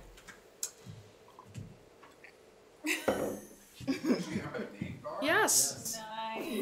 I found it hidden when I was going through some drawers, and I put it on the table, and there you go. There's your re-election right there. Yes. I know, right? So is this, Councillor Tate brought this to our attention the other day. Is this the best angle for the camera to pick up what the names are? Probably you need to turn them all away, I would say, by the looks of the camera angle. way? Like that. There. Zoom it in? There you go. Yeah, like Okay. that. I never even thought of it until you did it the other day. But then what happens is that I can't remember anybody's name. Like, Okay. the Just say, early "Hey, you." Alzheimer's, yeah, hey you. I'm supposed to know who that is. Yeah. But yeah, no, they point that way, I would imagine, for the pickup of the camera. Because now So I can for- see everybody's in the For camera, those of except us for who Rick wish and to be identified. Jesse's. Just get my Okay, name well, it's 7 tattooed on my o'clock. bald spot. And just to remind those that have joined us now is that we are using the new procedural bylaw, and that council meetings do officially start, the full business meetings do start at 4:30. And so at this point, I'd like a motion to reconvene, please. So moved. Moved by Councillor Page, seconded by Councillor Woodward. All those in favor? And that carries. On to item number 9 of the agenda, recommendations from Committee of the Whole meetings. We have none. There's no requests, no delegations this evening. So moving on to item 12, and this is the first 3 readings of the fees and chargement amendment for waste and wastewater rates. Is there a mover? There's a document here. Hopefully you all got an opportunity to review it. We had a presentation on November the 14th and the 5th regarding water and wastewater. And so I see a mover. So moved. And is there a seconder? Seconded by Councillor Woodward. Councillor Page, if you would like to read out what the recommendation is, please. And we'll pass them Of course. individually. So item number 1. Yeah, so annually, the city reviews the long-term operating and capital plan for water and wastewater utilities. The review is to ensure that the rates are set at a level that ensures sufficient funds to cover annual expenditures, as well as providing adequate reserves to fund future capital expenditures. Council is now requested to pass first 3 readings of the Fees and Charges Amendment, 2023 Water and Wastewater Rates, Bylaw number 3562, 2023. And so the recommendation is, the first recommendation is that it be introduced and read for the first time and read by second time by title only. It's been moved and seconded. Is there any discussion? Seeing none, all those in favor? And that carries. Recommendation number 2, does somebody want to move that one, please? Councillor Woodward, and is there a seconder? Councillor Tate, and Councillor Woodward, if you don't mind reading the second recommendation. That the Corporation of the City of Nelson Fees and Charges Amendment 2023 Water and Wastewater Rates Bylaw number 3562, 2023 be read a third time by title only. Thank you. It's been moved and seconded. Any discussion? I was just gonna say, Mayor, for the public that might think that we're just passing this without discussion, we did have quite an extensive. Yeah, those 2 dates, the 14th and the 5th, and Yeah. yeah, so we've had, and those were, I believe that those meetings were streamed? Oh, yeah. Yeah, so both of those, Presentation follows. that presentation, yeah. So, yeah. We talked a lot. So, and the reason that we're doing these ones now is, just so everybody knows, is that we have to get these out in the mail because these are payable, Director Jury, these are March the 1st we pay the water, Yep, 15th to get your discount. they get the discount. So these have to, that's why we're moving these now so that we can make the deadline to get them out into the mail. So that's been moved and seconded, and all in favor, and that carries. Thank you very much. Moving on to item B, recommendations from staff. And item 12A, the Climate Adaptation Steep Creek Hazard Assessment and Grant Application. So summary is the development services with support of the BGC Engineering will present to council and the community the Steep Creek's hazard assessment completed for the city. The Steep Creek Hazard Assessment is a crucial initial step in the city's effort to reduce risks associated with steep creeks. Council is requested to accept the Steep Creek Hazard Assessment. This is supposed to be like a tongue twister. As information and to pass the required resolution to complete the grant applications to apply for detailed hazard mapping and policy development. And now our consultants have joined us on video conference. So we will hear from them. So Chris Holmes and Lauren Hutchinson look to be here to do the presentation, and oh, there you are, Natalie. And Natalie's gonna run the show from the other end there. Yes, I will. I'll just do a quick intro if that's okay with council and mayor. That's fine. I turned it on, yeah. Perfect. So that's great. I think we did a little intro there for me. Thank you very much, Mayor. This report is an initiative to gain an understanding of the risks associated with steep creeks in our community. Preparing for the future is one of our top priorities in the Climate Action Plan Nelson Next, and a key aspect of this work is identifying and mitigating hazards to build resilience to climate change.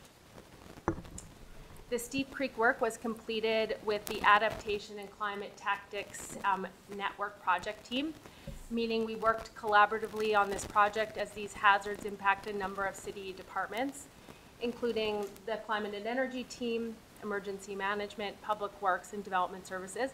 Representatives from those departments are here if council has any questions for them. Steep Creek's hazards such as floods, debris flows, and debris floods pose a risk to mountain communities.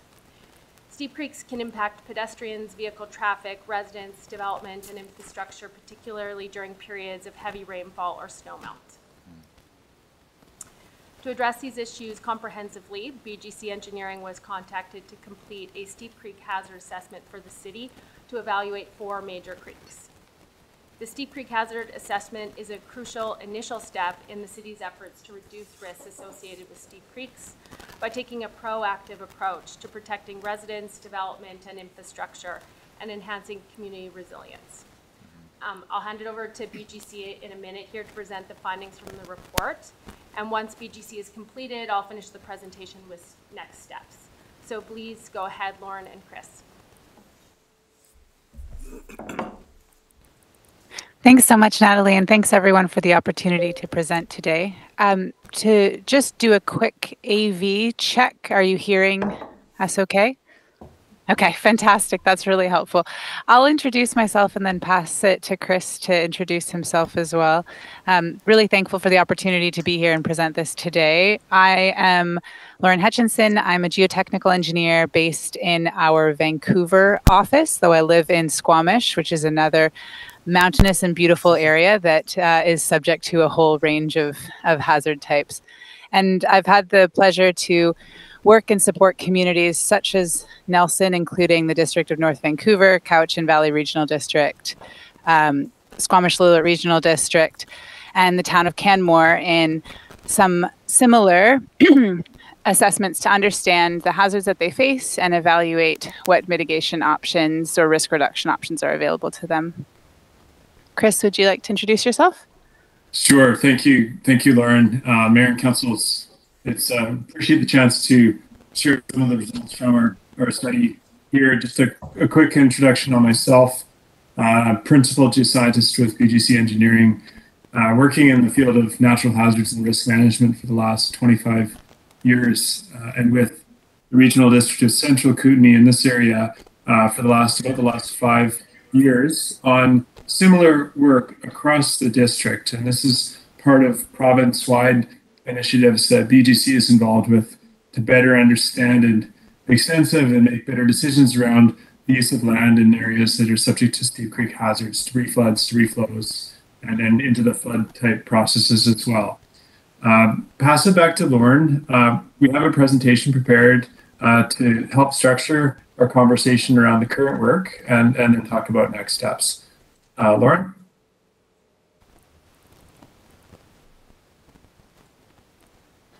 Thanks, Chris. I'm just working on sharing my screen, and I'm seeing it on the screen behind you there, Mayor. Great. Excellent. So I'll begin to just walk through some of the objectives of the study that we had, and then we'll get into the findings and what recommendations we have moving forward. So we completed a desktop and field review of Steep Creek hazards.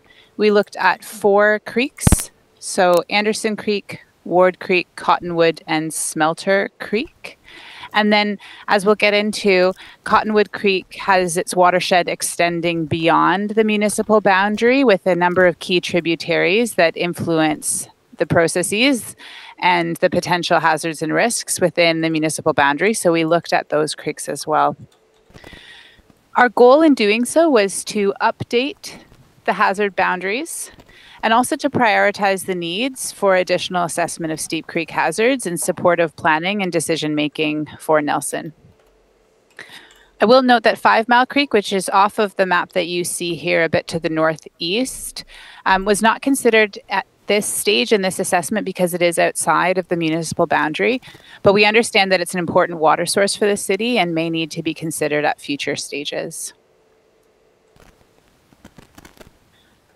To understand the hazards that we looked at, we considered steep creek hazards, which encompass a range from floods, debris flows, and debris flows that all can occur on creeks that have slopes steeper than about 3 degrees or 5%. And with that in mind, that might be a little bit different than what some have in mind for steep. As you can see, we've got a schematic here on the left-hand side. We've got what would typically be a flood.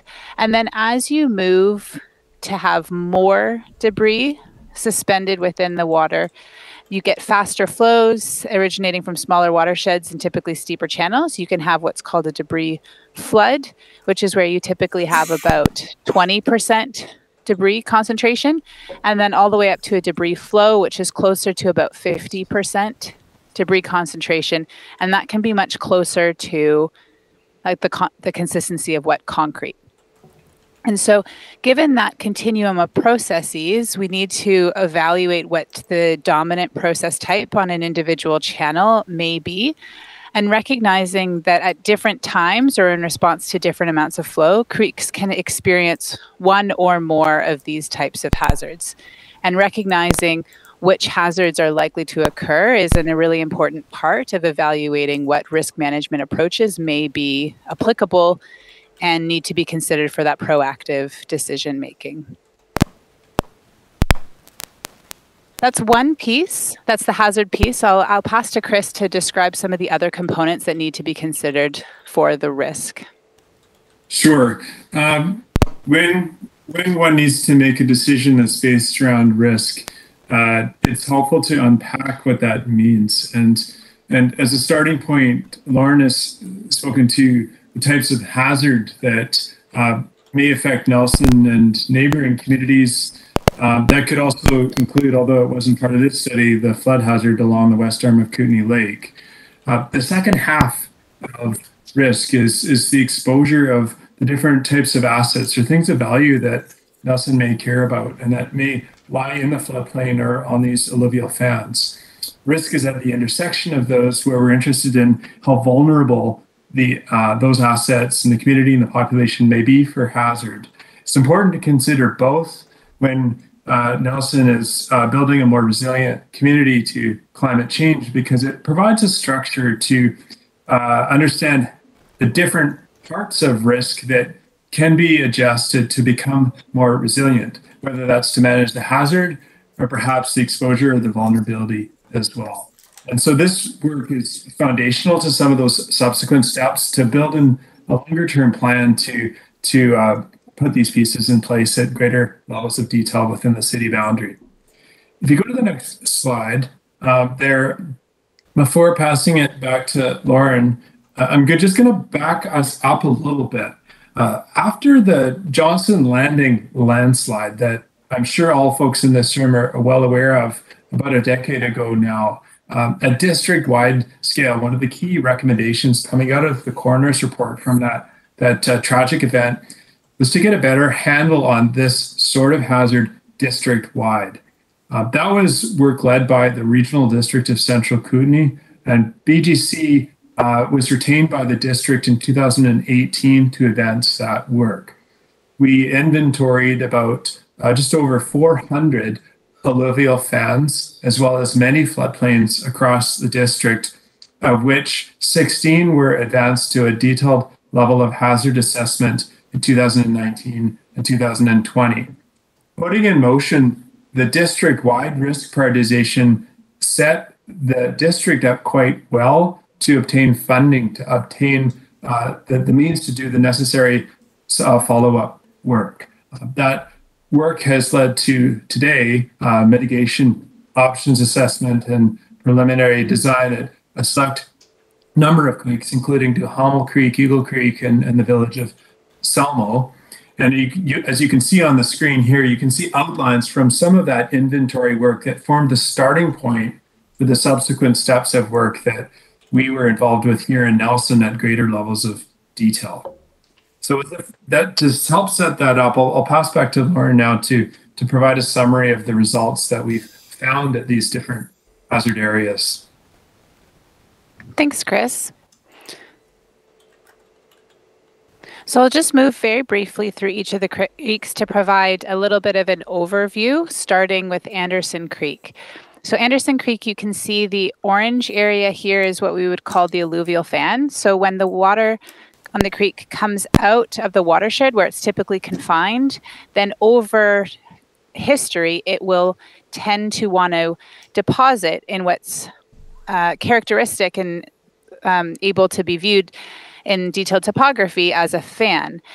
Something that you'll notice on the Anderson Creek fan is there's an area that we've got highlighted in yellow here, which is what we call a paleo fan, indicating that it was formed as during geologic history, and it's unlikely to be impacted by modern events unless there is a major change. So the active fan area is the area that's not shaded. And Anderson Creek is prone to debris floods. One of the main concerns with debris flooding is the potential for erosion on the banks, and also the potential for impacts and sedimentation associated with the sediment that's carried by a debris flood. And given the level of development on the Anderson Creek fan, we've prioritized it as high economic risk, high potential economic risk, and we recommend detailed hazard and risk assessment to better understand and manage the potential risks. If we move next to Cottonwood Creek, this is where we talked about those main tributaries. So we looked at Gold Creek, Sylvest Creek, and Give Out Creek, each of which are outside of the Nelson municipal boundary, but the behavior or the potential processes on these creek will have an impact down into the municipal boundary. These creeks are subject to different process types. Gold and Sylvest Creek we expect could experience debris floods, and on Give Out Creek, we expect it could experience debris flows, with the potential to add a pulse of sediment into Cottonwood Creek that then gets carried downstream.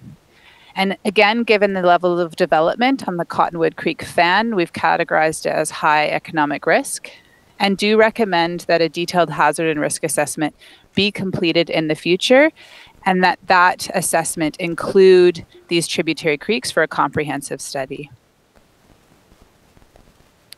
As in our report, I'll call our attention quickly to one of those tributary creeks, which is Give Out Creek.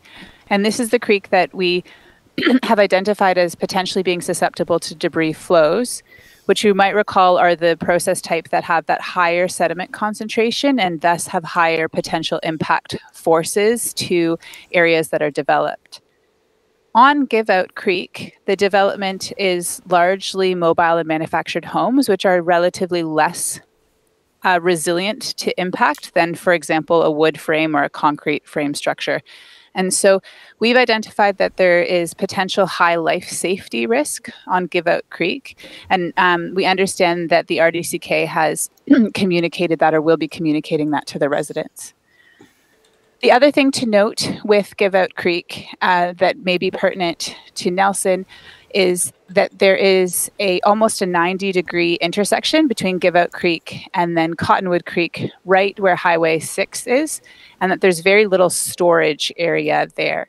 So there's the potential for impacts to residents. There's also potential for impacts to Highway 6 that may need to be considered for the implications that may have. And our recommendation there, again, is to have a detailed hazard and risk assessment, but to do so in concert with that full Cottonwood Creek system. If we move to Ward Creek, which is the creek, this is the Nelson Rail Trail. This creek is a little bit different. We expect that it's subject to clear water floods and debris floods. So again, the concern there is potential erosion and nuisance flooding. We have assessed this to be lower risk than Anderson or Cottonwood, so a moderate economic risk. It would be unlikely that some of the events that could occur on Ward Creek would be of sufficient intensity to result in life safety risk to those on the fan. And one difference with some of the other creeks is that this fan is perhaps smaller than the potential area that could become inundated. And the reason for that is the creek comes down and then it enters a stormwater system. And if there was a blockage at that location, you may see flooding that extends beyond this fan area where flows potentially conveyed down roadways. And so we recommend that a climate change and debris hazard assessment be done to ensure that the culverts are sufficiently sized to be able to convey the flows that might be expected on Ward Creek, and to evaluate any potential damages that could occur to the Nelson Rail Trail.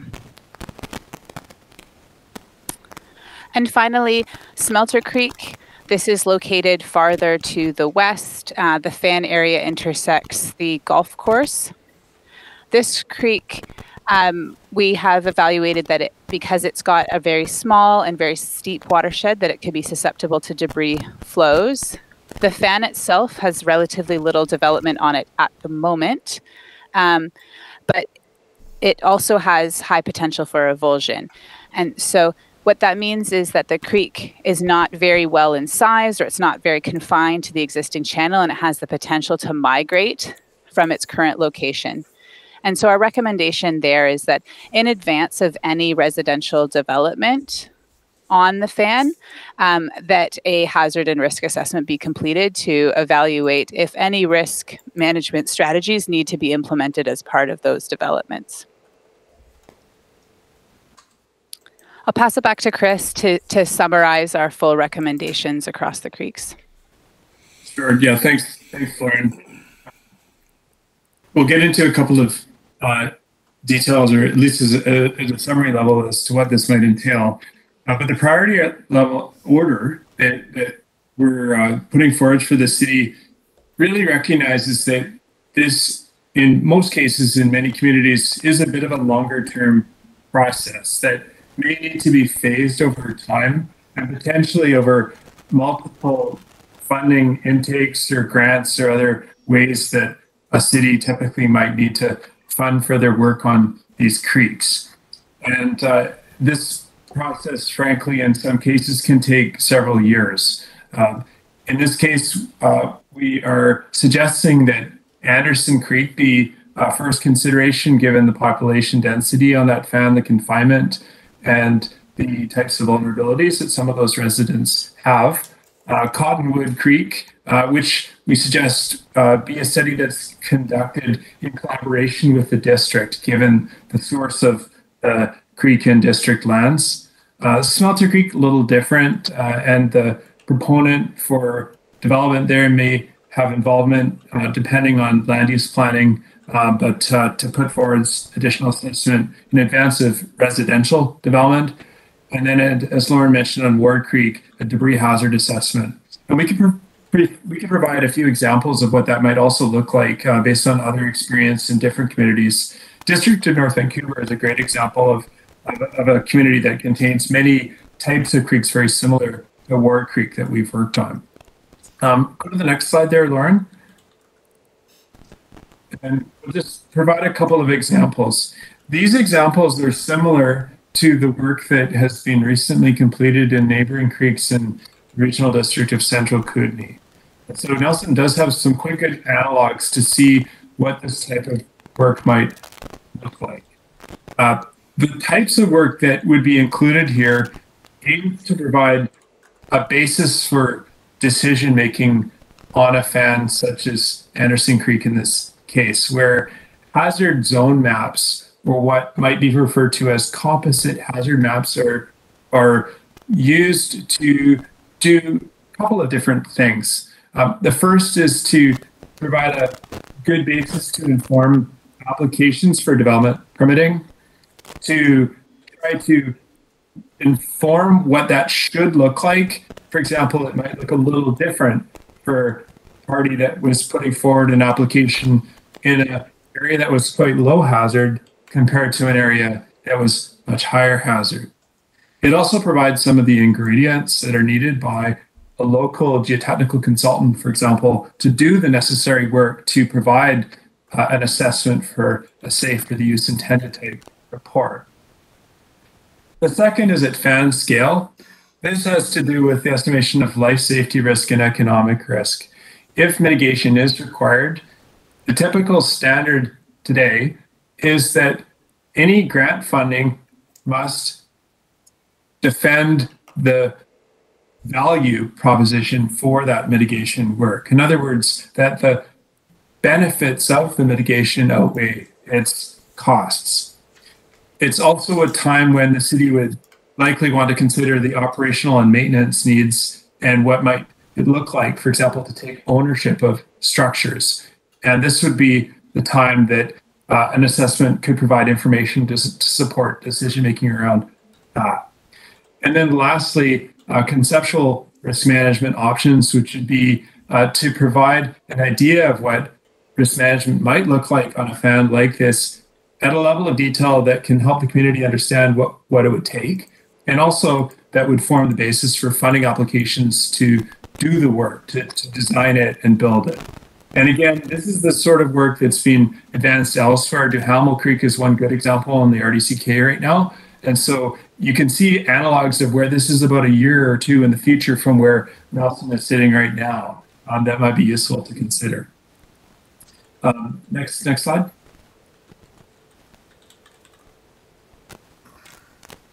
So that was one example. And in the interest of time, maybe I'll stop there, but I'll just speak briefly to one funding intake that's coming up.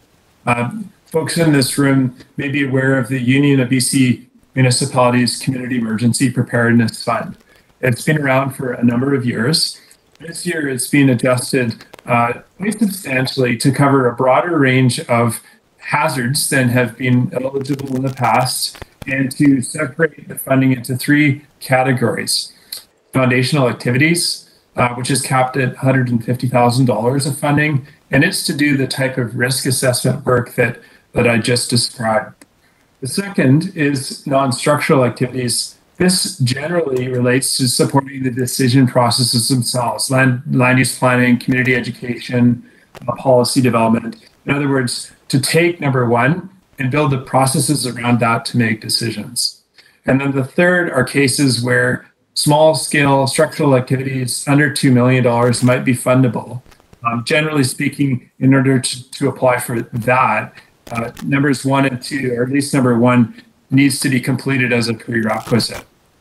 There are a few other rules around these that we can get into if folks have questions, but the one key piece is that they can't depend on each other in a single application. So for this work, it would be a foundational type project that would be needed to start the process on Anderson Creek as one example. The next funding intake coming up is for February 24th of 2023, so coming up relatively soon. Lauren, is there anything else that I'm missing on that, or did you have any other comments before we go on the application? Perhaps if you could just describe the Cambio communities as where this information is housed. Sure. Today, increasingly, the most flexible way to provide maps is in a digital space. Folks here, Mayor and Council, you may have been exposed to the many reports that can get generated and produced on PDF maps and reports that can be, frankly, quite difficult to manage over time as they accumulate. For that reason, all of the work to date has been published on a web application called Cambio, where the user can browse to the sites and see information about the hazard and the elements at risk that are in those areas. It provides a way to communicate hazard information that's easy to access and update over time. And in fact, this work for Nelson has updated the district-wide work for RDCK that was completed a year ago. The geospatial data, the data underlying this, is also provided over to the city for use by GIS staff as the GIS staff might see fit. But it has proven to be quite a helpful tool, both here in this district and also in many other locations around British Columbia, where there is a need to have a wide diversity of users provided with easy access to this type of information. And so we can provide the user access information after this meeting if desired, and all of you are certainly free and welcome to explore it as you have time. Lauren? Yeah, thanks very much, Chris. I think we can leave it there and pass it back to Natalie. And I know there'll be some time for questions if that's helpful. That's great. Thanks, Lauren and Chris, for your presentation. So yeah, as Lauren and Chris mentioned in their presentation there, There is the UBCM Community Emergency Preparedness Fund. Staff's recommending that Anderson Fell Creek is applied for in the current grant stream for detailed hazard mapping in line with the recommendation from the report under Category 1. In addition, staff are also looking to apply for Category 2 non-structural projects to develop policy to support community and assist staff with applications. So that can include planning and development policy framework, risk tolerance policy, education strategies, and public engagement. We're working on the exact details of how that's all going to work out, but I do think it would be beneficial and help us process applications a bit more streamlined. So in terms of next steps, one is apply for grant funding. If council supports the request, we will move forward in crafting those grant applications and submitting those for both categories. The second is develop a creek inspection policy. So staff currently complete creek inspections during freshet or periods of heavy rain. Staff will support this work by developing a core council policy on how and when the creeks are inspected. Public communication is the third. So the Street Creek Hazard Assessment Report and project updates will be posted on the city website. In addition, staff will develop communication material for residents to identify and understand the Steep Creek hazards. And then lastly, staff will host a workshop with local geotechnical engineers to present the Steep Creek assessment report so that it can be used in their work. That concludes our presentation. Thank you. Thank you, Natalie. And I know the arms are going to go up, so we'll start with Councillor Woodward, followed by Councillor Lockenberg. Thank you, Mayor. Thank you. Thanks for the great work. My curiosity is around stream flow rates. Is there a matrix built into all this work where you're watching the stream flow rates as they rise, like say in a very heavy rain event? And then would there be a matrix where, you know, you'd hit a certain level of flow rate and then the warnings would go out to people, and that's built into this? Because I'm wondering, like, with the events we're having as of late, last 5 years, I mean, it's the flow rates can be really fast, really quickly, and I'm just wondering how is that built into this work so that we can give people enough warning, or you know, if it's going to skip the bank, or that kind of information. I don't know if I want to redirect this to emergency management. John, if you want to call in. I'm not. I think it's more public works. Okay. Sorry, John. Yeah. So we don't. So sorry, John Topolvik, Yes. Emergency Manager for City of Nelson. Correct. Yes. Yeah. So thank you for the question. At the moment, there aren't.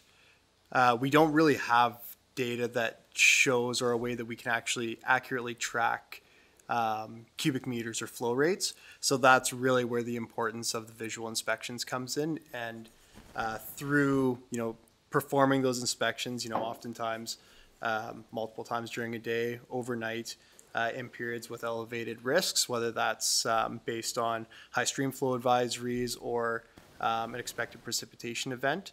Those are sort of our trigger points for activating and performing those assessments. So it's really at the moment based on what crews are seeing visually, and then from there we can you know, react and implement emergency measures if required. Just a supplemental? Sure can. Thank you. Would there be a possibility of having like a piece of equipment or some way of watching in real time as why I'm asking this is because what happened in 2021 in BC and what's happening in California right now, these, you know, our risk levels are being pushed to the limits by these rain events. So I mean, I just feel this is such vital work for future safety of our town. I just wonder about kind of real-time information and giving people enough warning and having our departments, you know, be able to react as quickly as possible in these situations. Sure. So I mean, there are instruments that can be built to measure flow rates, which is something we can definitely look into. We are fortunate in one way on Anderson Creek where there is a river gauge that is owned by the province. So we do have access to real-time data, real-time flow rate data on that particular creek. But ideally, it would be nice to have gauges on all of the creeks so that we can, have a second way of monitoring. So definitely something we can look into. Thank you. So I just note here that Chris has his hand up and perhaps could answer the technical aspect of that, or some part. I see he has a comment, so. Thank you. Sure, thanks. I just wanted to draw a connection between the emergency work here and the way that we would typically think about disaster risk management across a range of pillars, from the emergency preparedness and response work to some of the foundational activities, which are sometimes called mitigation and disaster risk management, to put in place the basic mapping, so that when one does these inspections or looks at the flow rates and thinks about it in real time, there's maps also available to say, okay, well, the flows are at this level, where is the water likely to go? To do some scenario planning in advance. And then ideally, with that scenario planning in advance, put in place some response protocols too, so that the emergency response staff are all prepared, so that when certain flow rates are triggered to be exceeded, there's a game plan in place informed by mapping that can help communicate the extent of potential impact, and also next steps such as evacuation alerts and possibly orders. Thank you. That's great. Thank you. Councillor Lockhart. Thank you, Mayor. Through the chair. So 2 questions, one really quick. The first is, when we're assessing risk, I notice in your matrix there, there was 2 components, both of them related to human infrastructure. Do you calculate in risk green infrastructure or just sort of ecosystems? I'm thinking in particular, like some of them are fish-bearing streams, like the risk to sort of natural systems. Is that something you consider when you calculate risk? I guess that's for Chris. Thanks, and Lauren can certainly speak to this one as well.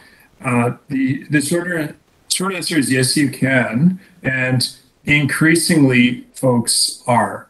And we're seeing that across the board, both in our work with municipal government and particularly in our work with Indigenous communities that may be concerned about a whole range of assets, including habitat and natural assets that are outside of what has traditionally been considered in the past.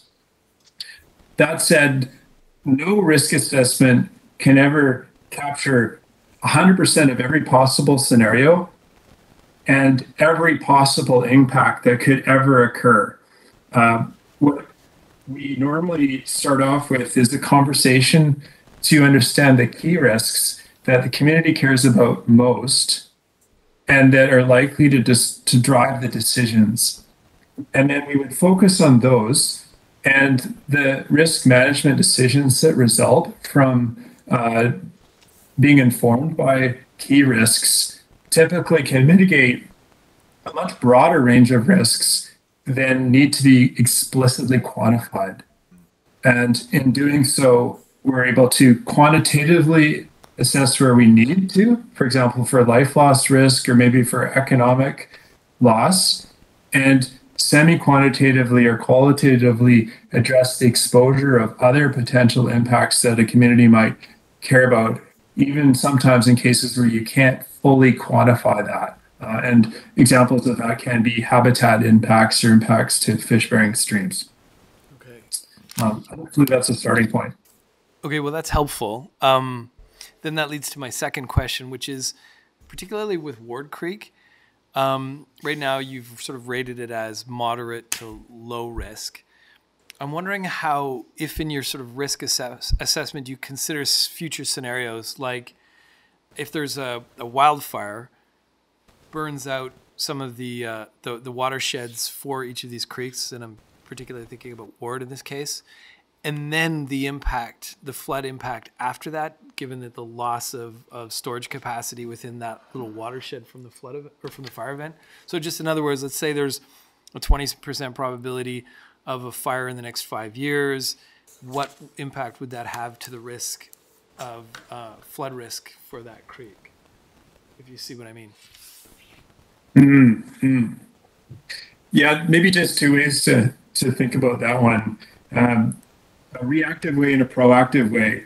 In the reactive way, we're currently working on similar cases like that in the Nicola River Valley near Merritt, which were part of the Lytton fire above the city of Lytton as well, and a host of other cases where the watershed is burned and folks are forced to respond and understand the risks.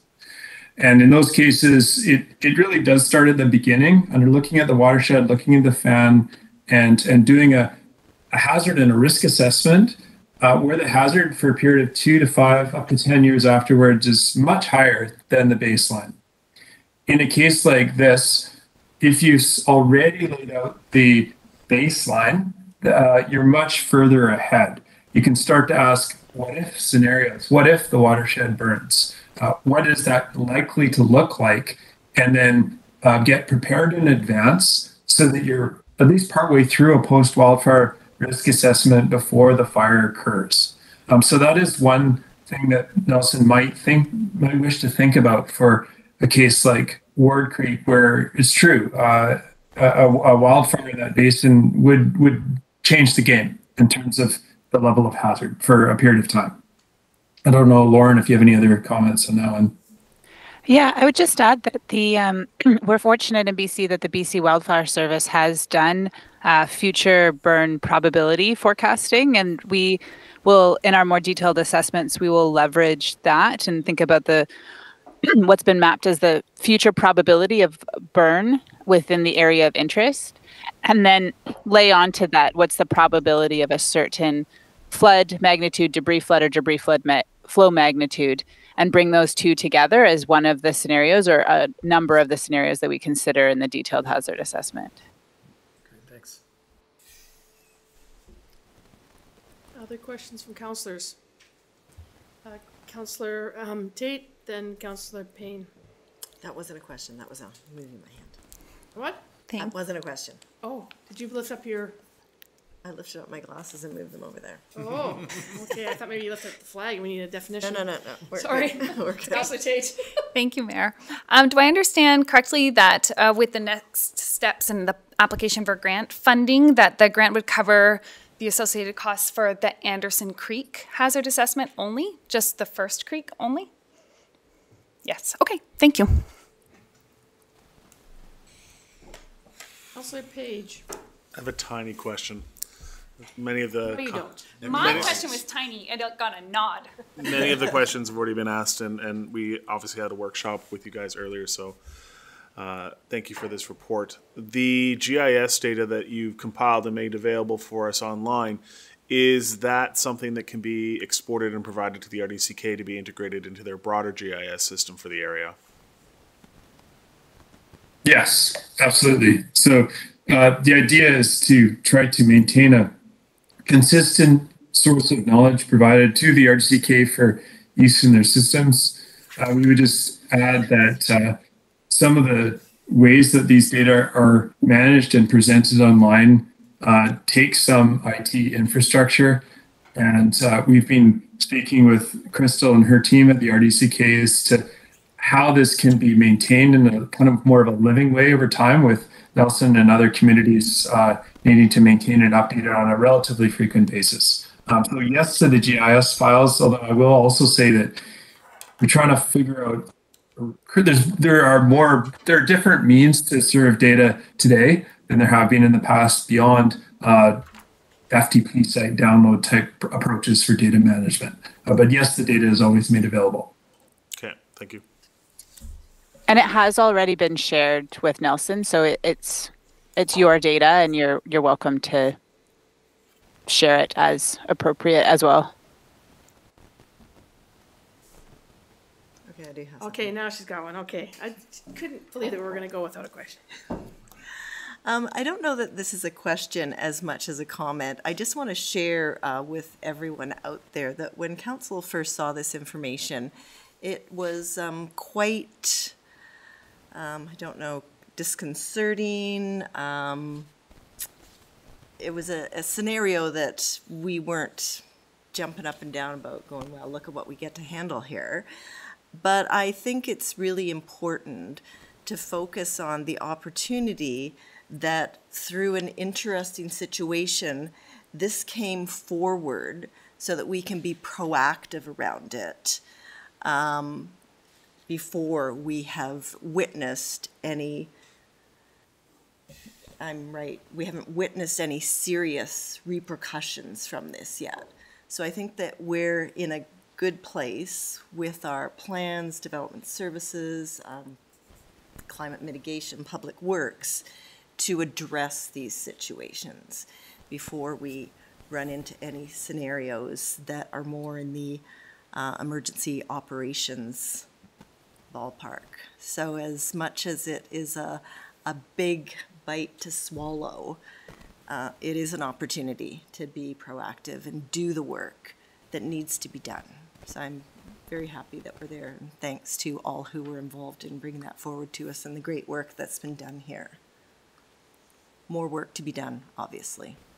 Councillor Page.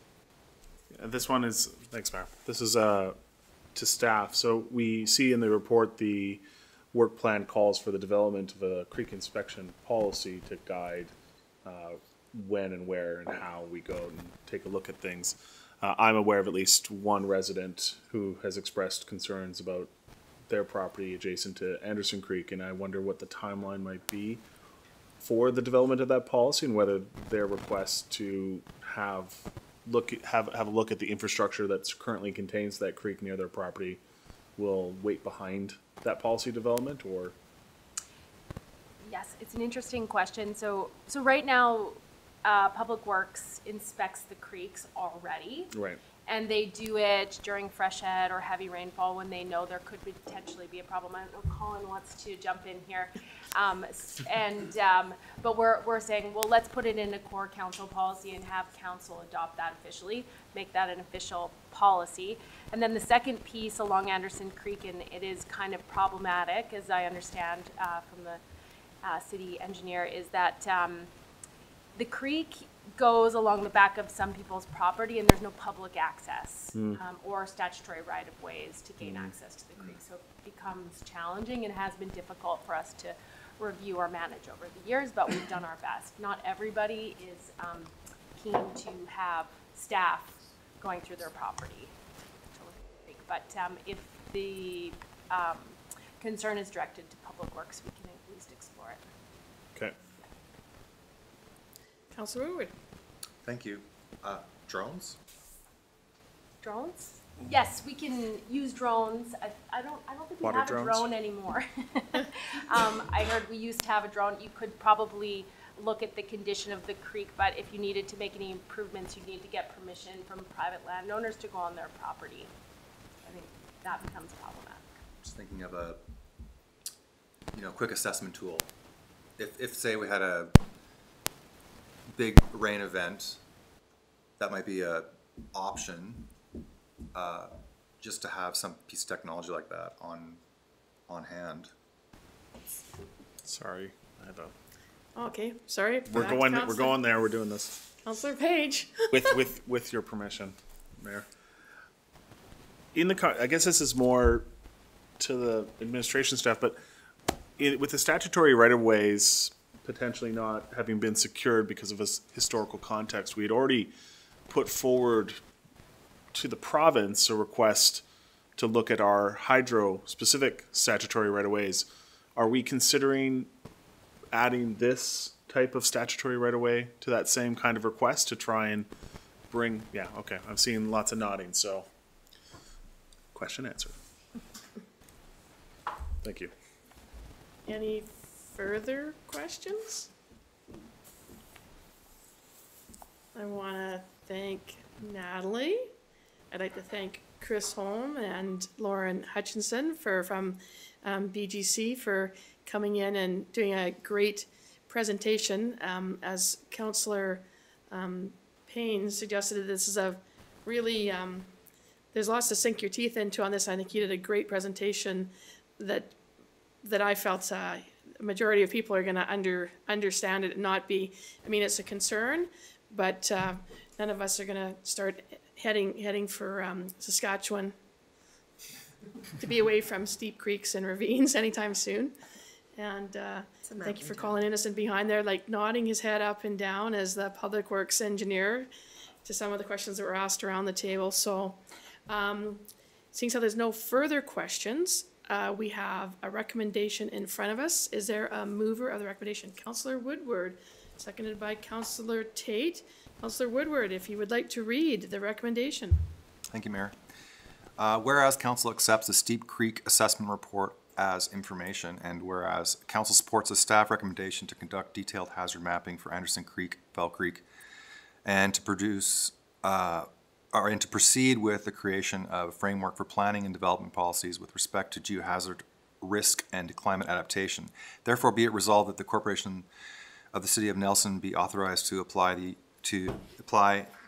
the UBCM Community Emergency Preparedness Fund, CEPF, under the Disaster Risk Reduction, Climate Adaptation, DRRCA, for both Category 1 and 2 up to the grant maximum of $150,000 per category, and further that if the grant applications are successful, that staff be directed to amend the 5-year financial plan accordingly, and finally that staff be responsible for overall grant management.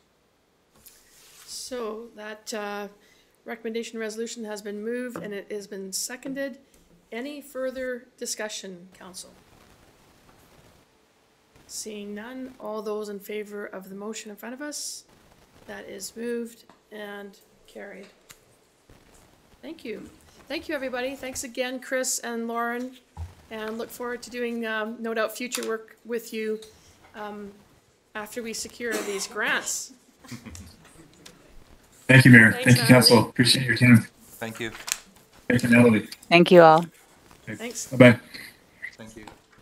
Oh, They go. all of our gallery is leaving. Thanks, everybody. Bye, guys. Okay. The next item of business is item B, and that is the 22-23 COVID Recovery Grant Program. For council direction, staff have been working to initiate a second phase of the COVID Recovery Grant Program. The program would accept applications through the end of January and the beginning of February. Subsequently, in late February or early March, council would be asked to review a staff recommendation regarding awards under the program. So we have a recommendation in front of us. And moved.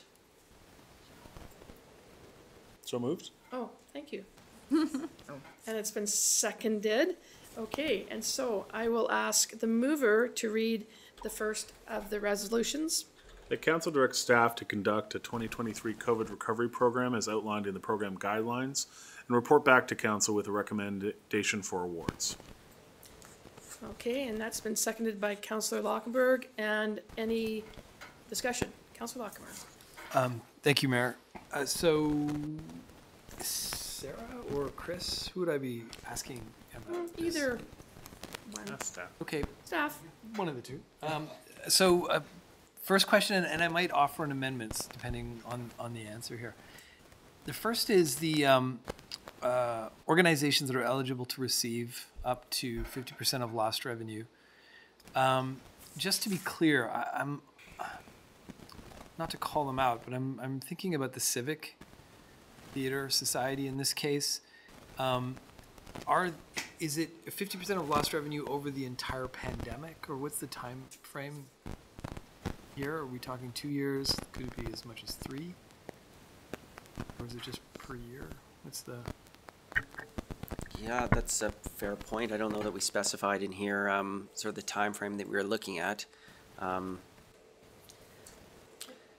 I offer? Yep, something? sure, yep. Well, we did a first intake in Yeah. 2021, Okay. and we based it on the impact of COVID at that time. Okay. So that would have been 1 year, 1 year. right? Yeah. 2020, and then part of 2021 until we did the grant. Yeah. Which I think was June.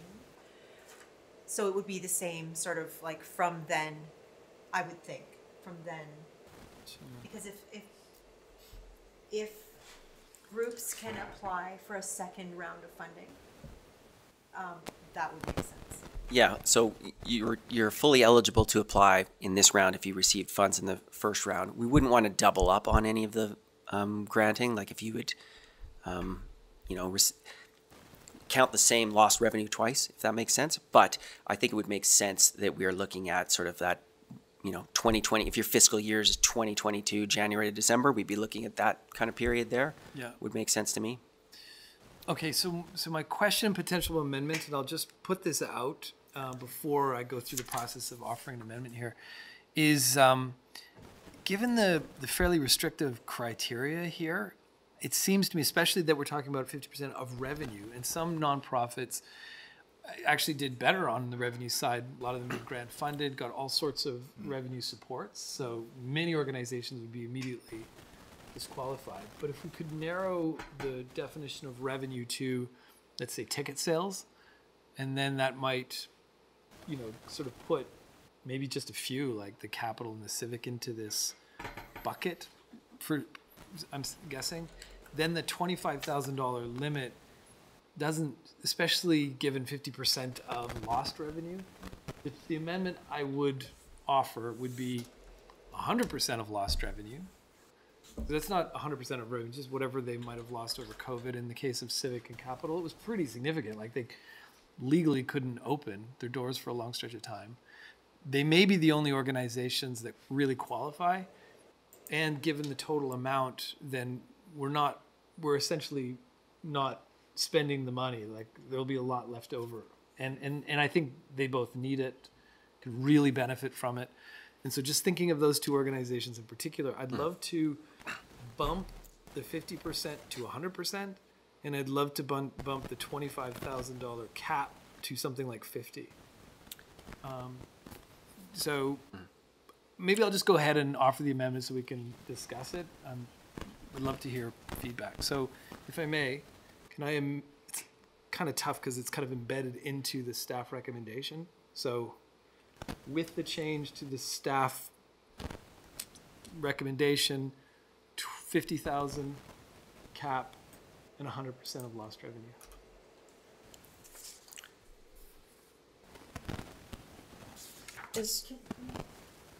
I'm just wondering if we can actually, can we make amendments? Like, do you want the program? Can we decide that first question? And then, once you vote on whether or not you even want a grant program, you can put a resolution on the floor that says, I would like. Sure. Okay, That does sounds that? fair. Yeah, Because that it's sounds draft. great. It just says as outlined. No, that's the next motion, right? So we can just. Okay, as outlined in the program guidelines. Okay.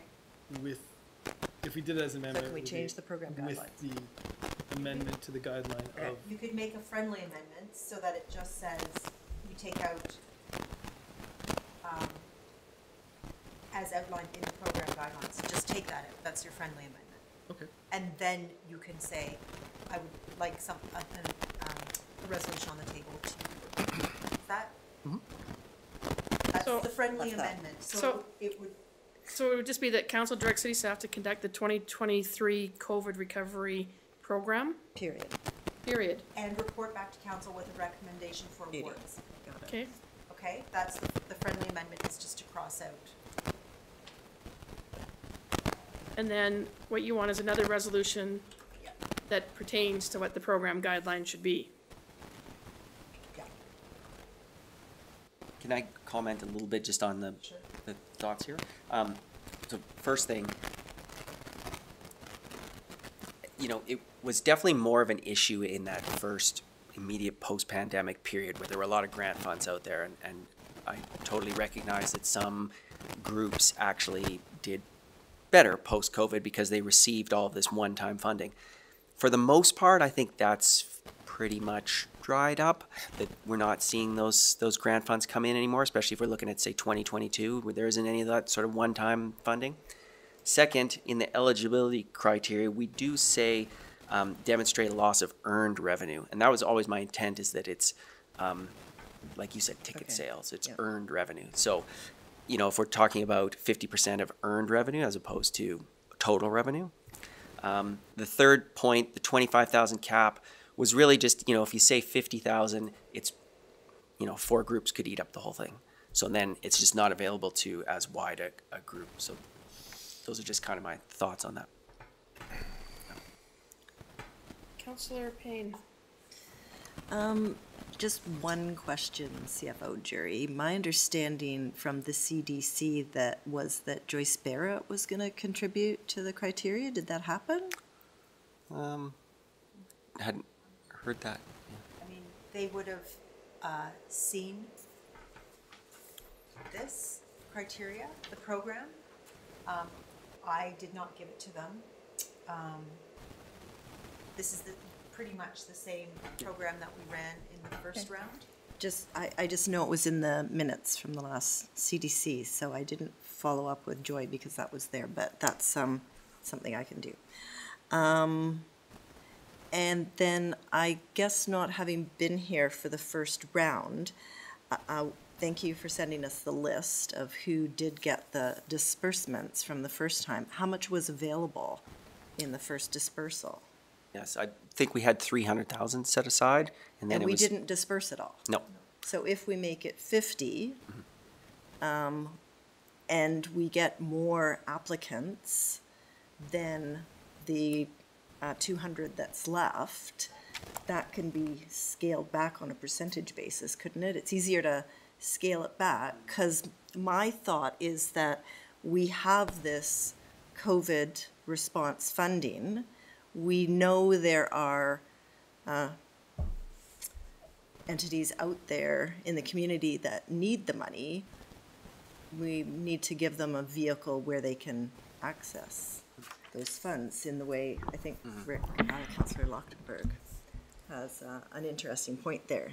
I just want to caution on, I mean, whatever council decides, and 50 sounds like a good number, looking back to having been here when we did it the last time, is that the limit was 15,000 because we thought there would be significant intake, and a lot of people did their whole program based on the 15. So, you know, you do run the risk that 4 people would meet all the criteria and be asking for the whole 50. Like, so just it's one of those cautionary tales, because people will see that some people, which surprised me, that I know needed a lot more money, just kind of carved off, well, we want to do this, and we need $9,867.14 to do X, which just really surprised me in the first round.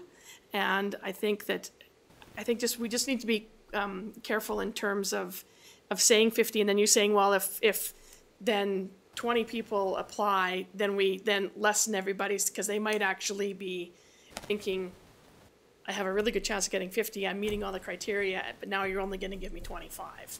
So just a cautionary tale, but whatever council likes to decide. Councillor Woodward. Thank you, Mayor. I would just track along the same line as the mayor, in the sense that personally, I would rather see their disbursements go out to a wider range of organizations than just a few. So that would be my only caution.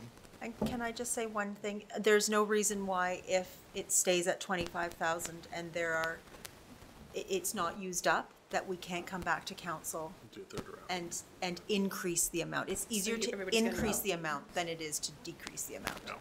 Good point. Okay, thanks. Councillor Pinero, because he hasn't spoken yet, and then Councillor Lochtenberg.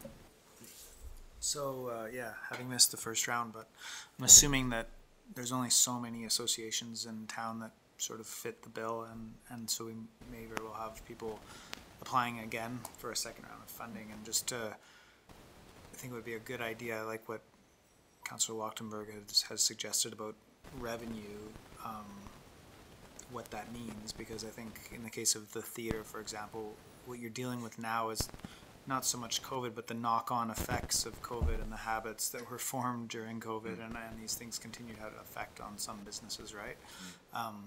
But I think we do need to somehow be, you know, I don't think we should be giving people funding twice for the same deficit. Like, we should bookend that funding. Like, if you know, your section was 2020 to 2021 and you've been compensated for that, and now what have you lost since then? So just to make sure that that's part of the conversation as well,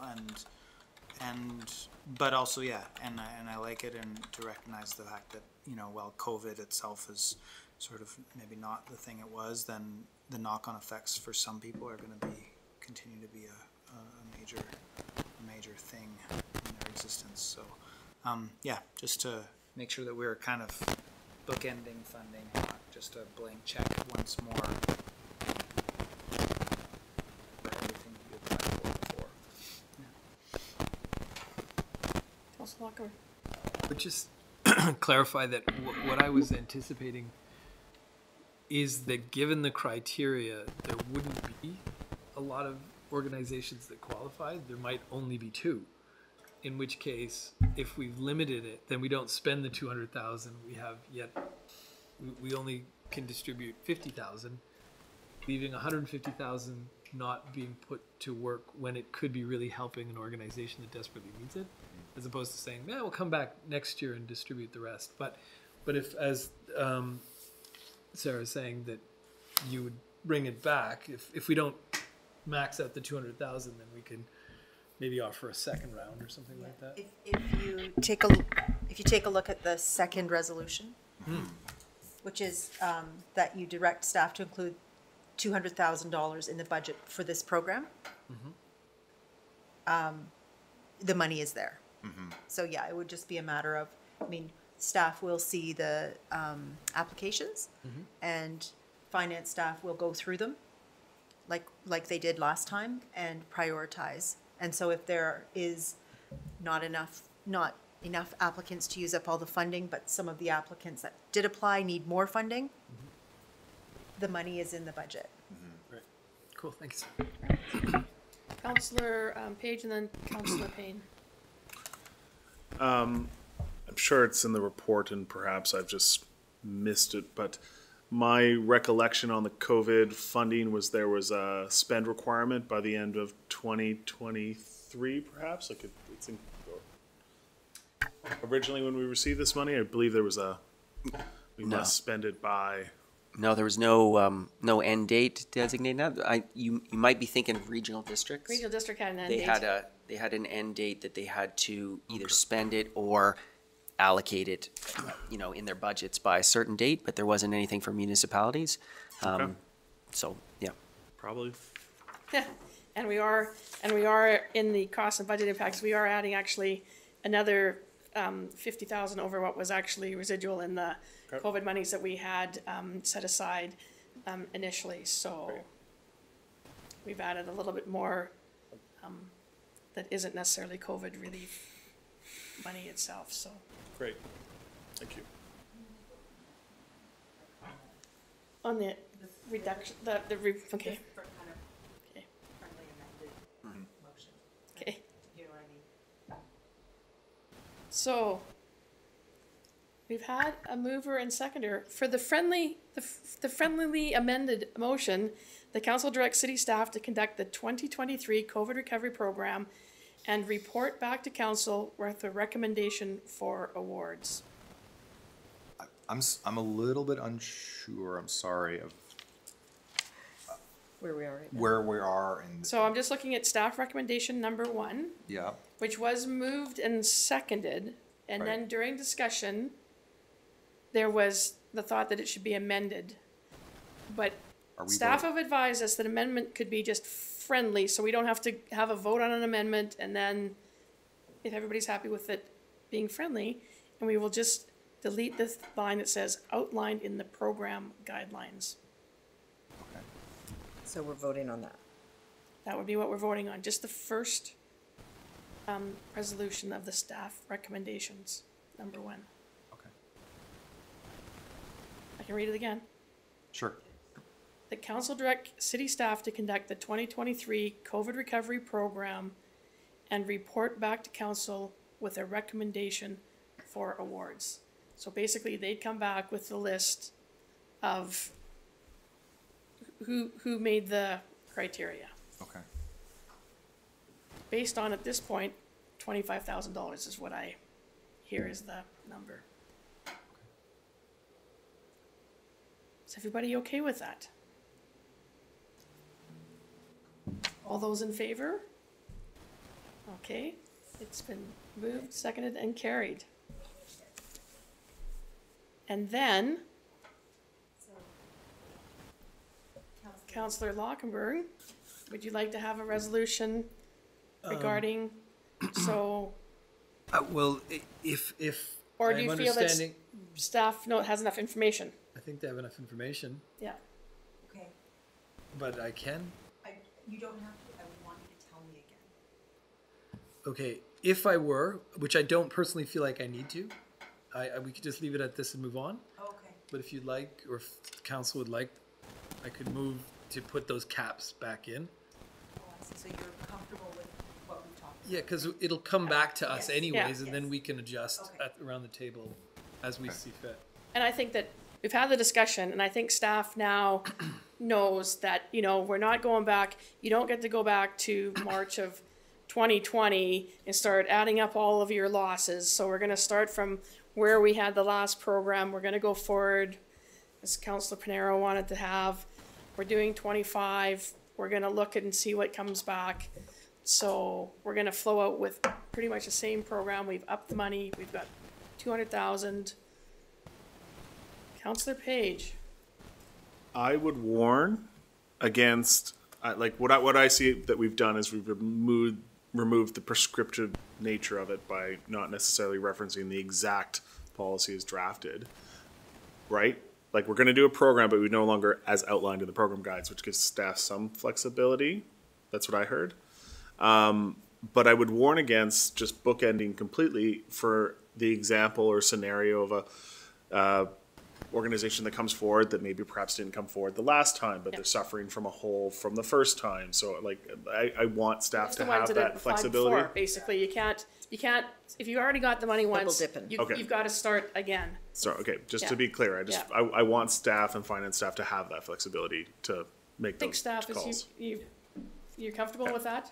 Yeah, I mean, we have all the applications and backup and everything from the first round, so we would know what was included in that first application, and we would make sure we're not stretching over that whole period. Yep. Councilor Lockenberg. And to staff, I would not, again, maybe this would require a discussion of council, but that 50% thing, like, to me, that seems a bit arbitrary when it might be 100% would be fine for some organizations in which it's really critical. Like, I just don't think we need to put those arbitrary limits. Just have it come forward, and then council can kind of assess them across the board against their real needs, their genuine needs, as opposed to an arbitrary cap. That's my recommendation. We could remove we just, maximum amount, 25,000, eligible, to offset lost revenue, but don't, specify a specific percentage. That would make sense, yeah. Yeah. Councillor Payne, you look like you're half up, half down with the hand. I'm up this time for sure. I'll leave the glasses there. I'm just interested to know how many applicants did not qualify last time. Were there many people that? Half of them, I don't think. I think there was Half of them. 18 applicants and 9 of them. Yeah, I did see the list. I would say it's about half, yeah. It said that in that package. It's in the, I'm sorry, yeah, I it was missed in that. the request that you actually had, so I read. No, that I your- had. Oh, your I just email looked at the request. ones who got it. Yeah, sorry, Yeah, 18 and then it applicants, went further 9 down. were awarded, yep. Yeah, Thank so it you. was 50% of them didn't.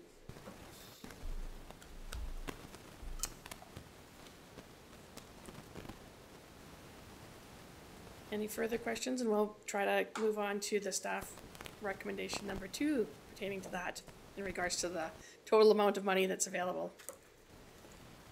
Moved by Councillor Page and seconded by Councillor Woodward. Councillor Page. that council directs staff to include the $200,000 budget for the program in the 2023-2027 5-year financial plan to be funded from the COVID-19 Province of BC Restart Grant. And that's been seconded by Councillor Woodward. Any discussion on that?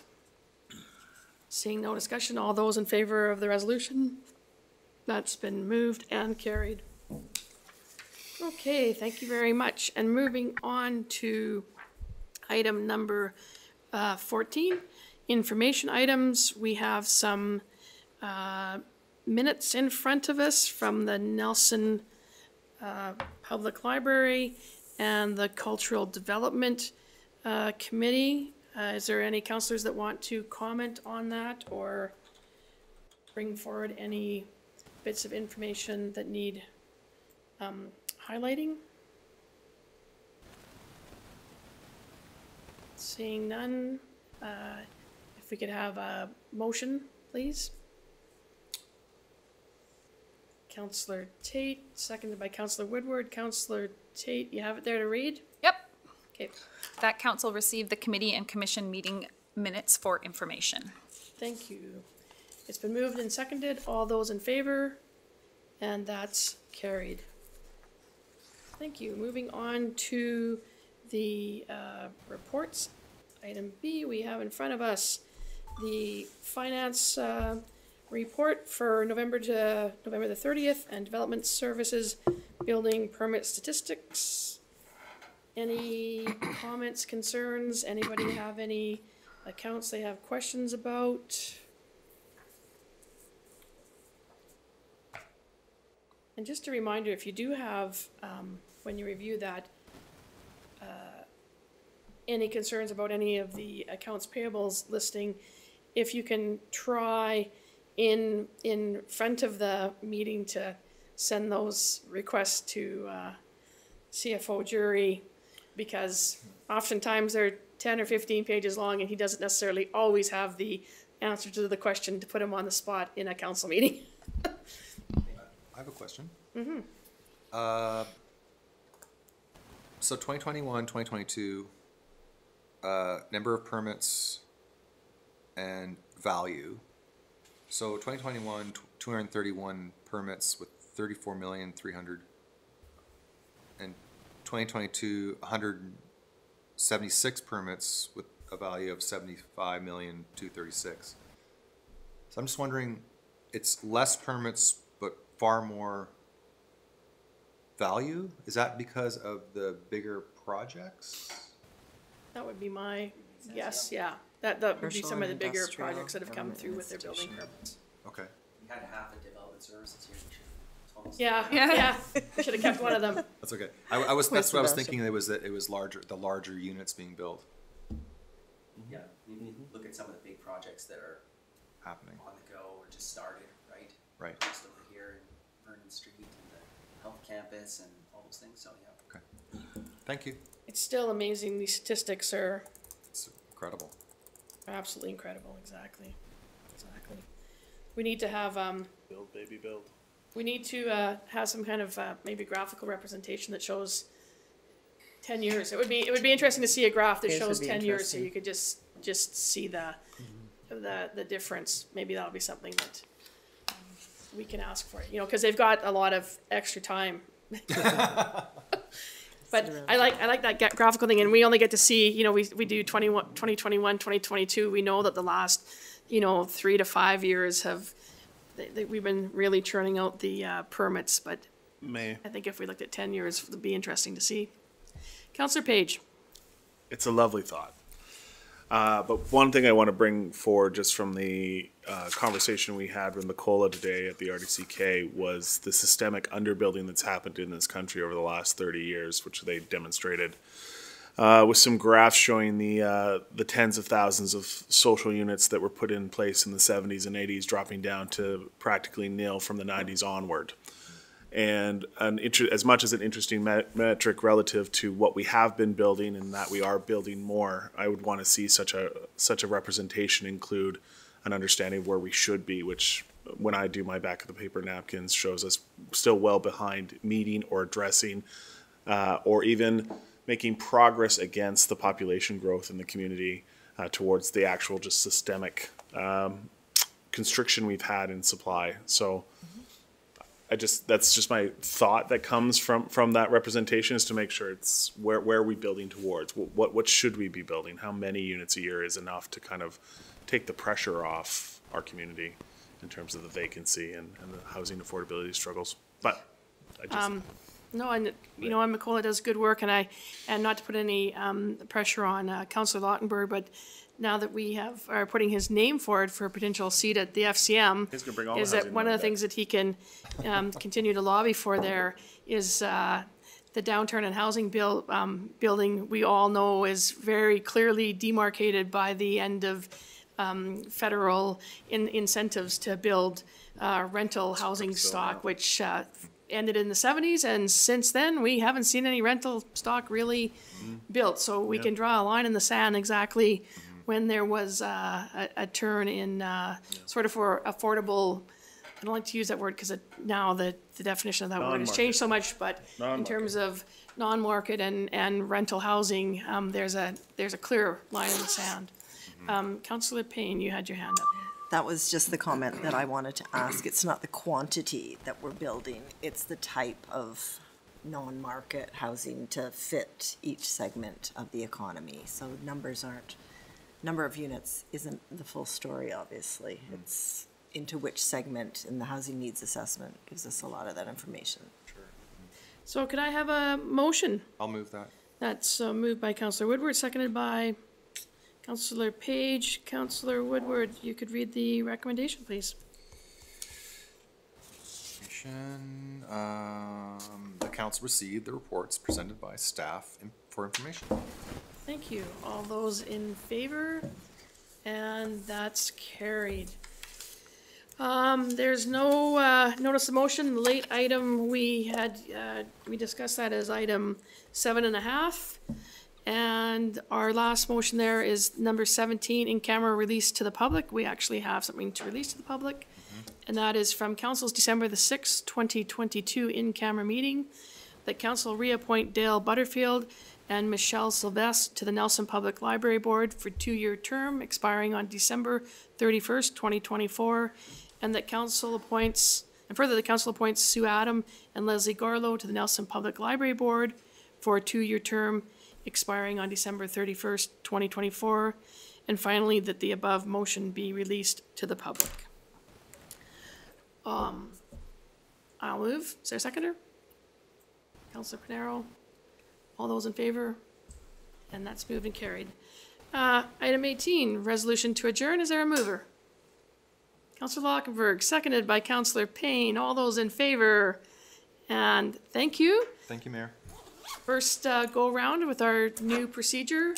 And thank you, everybody. And once again, Happy New Year. And thank you to those in the audience that stayed for the full meeting. Look forward to seeing you all on the 31st at 4:30 for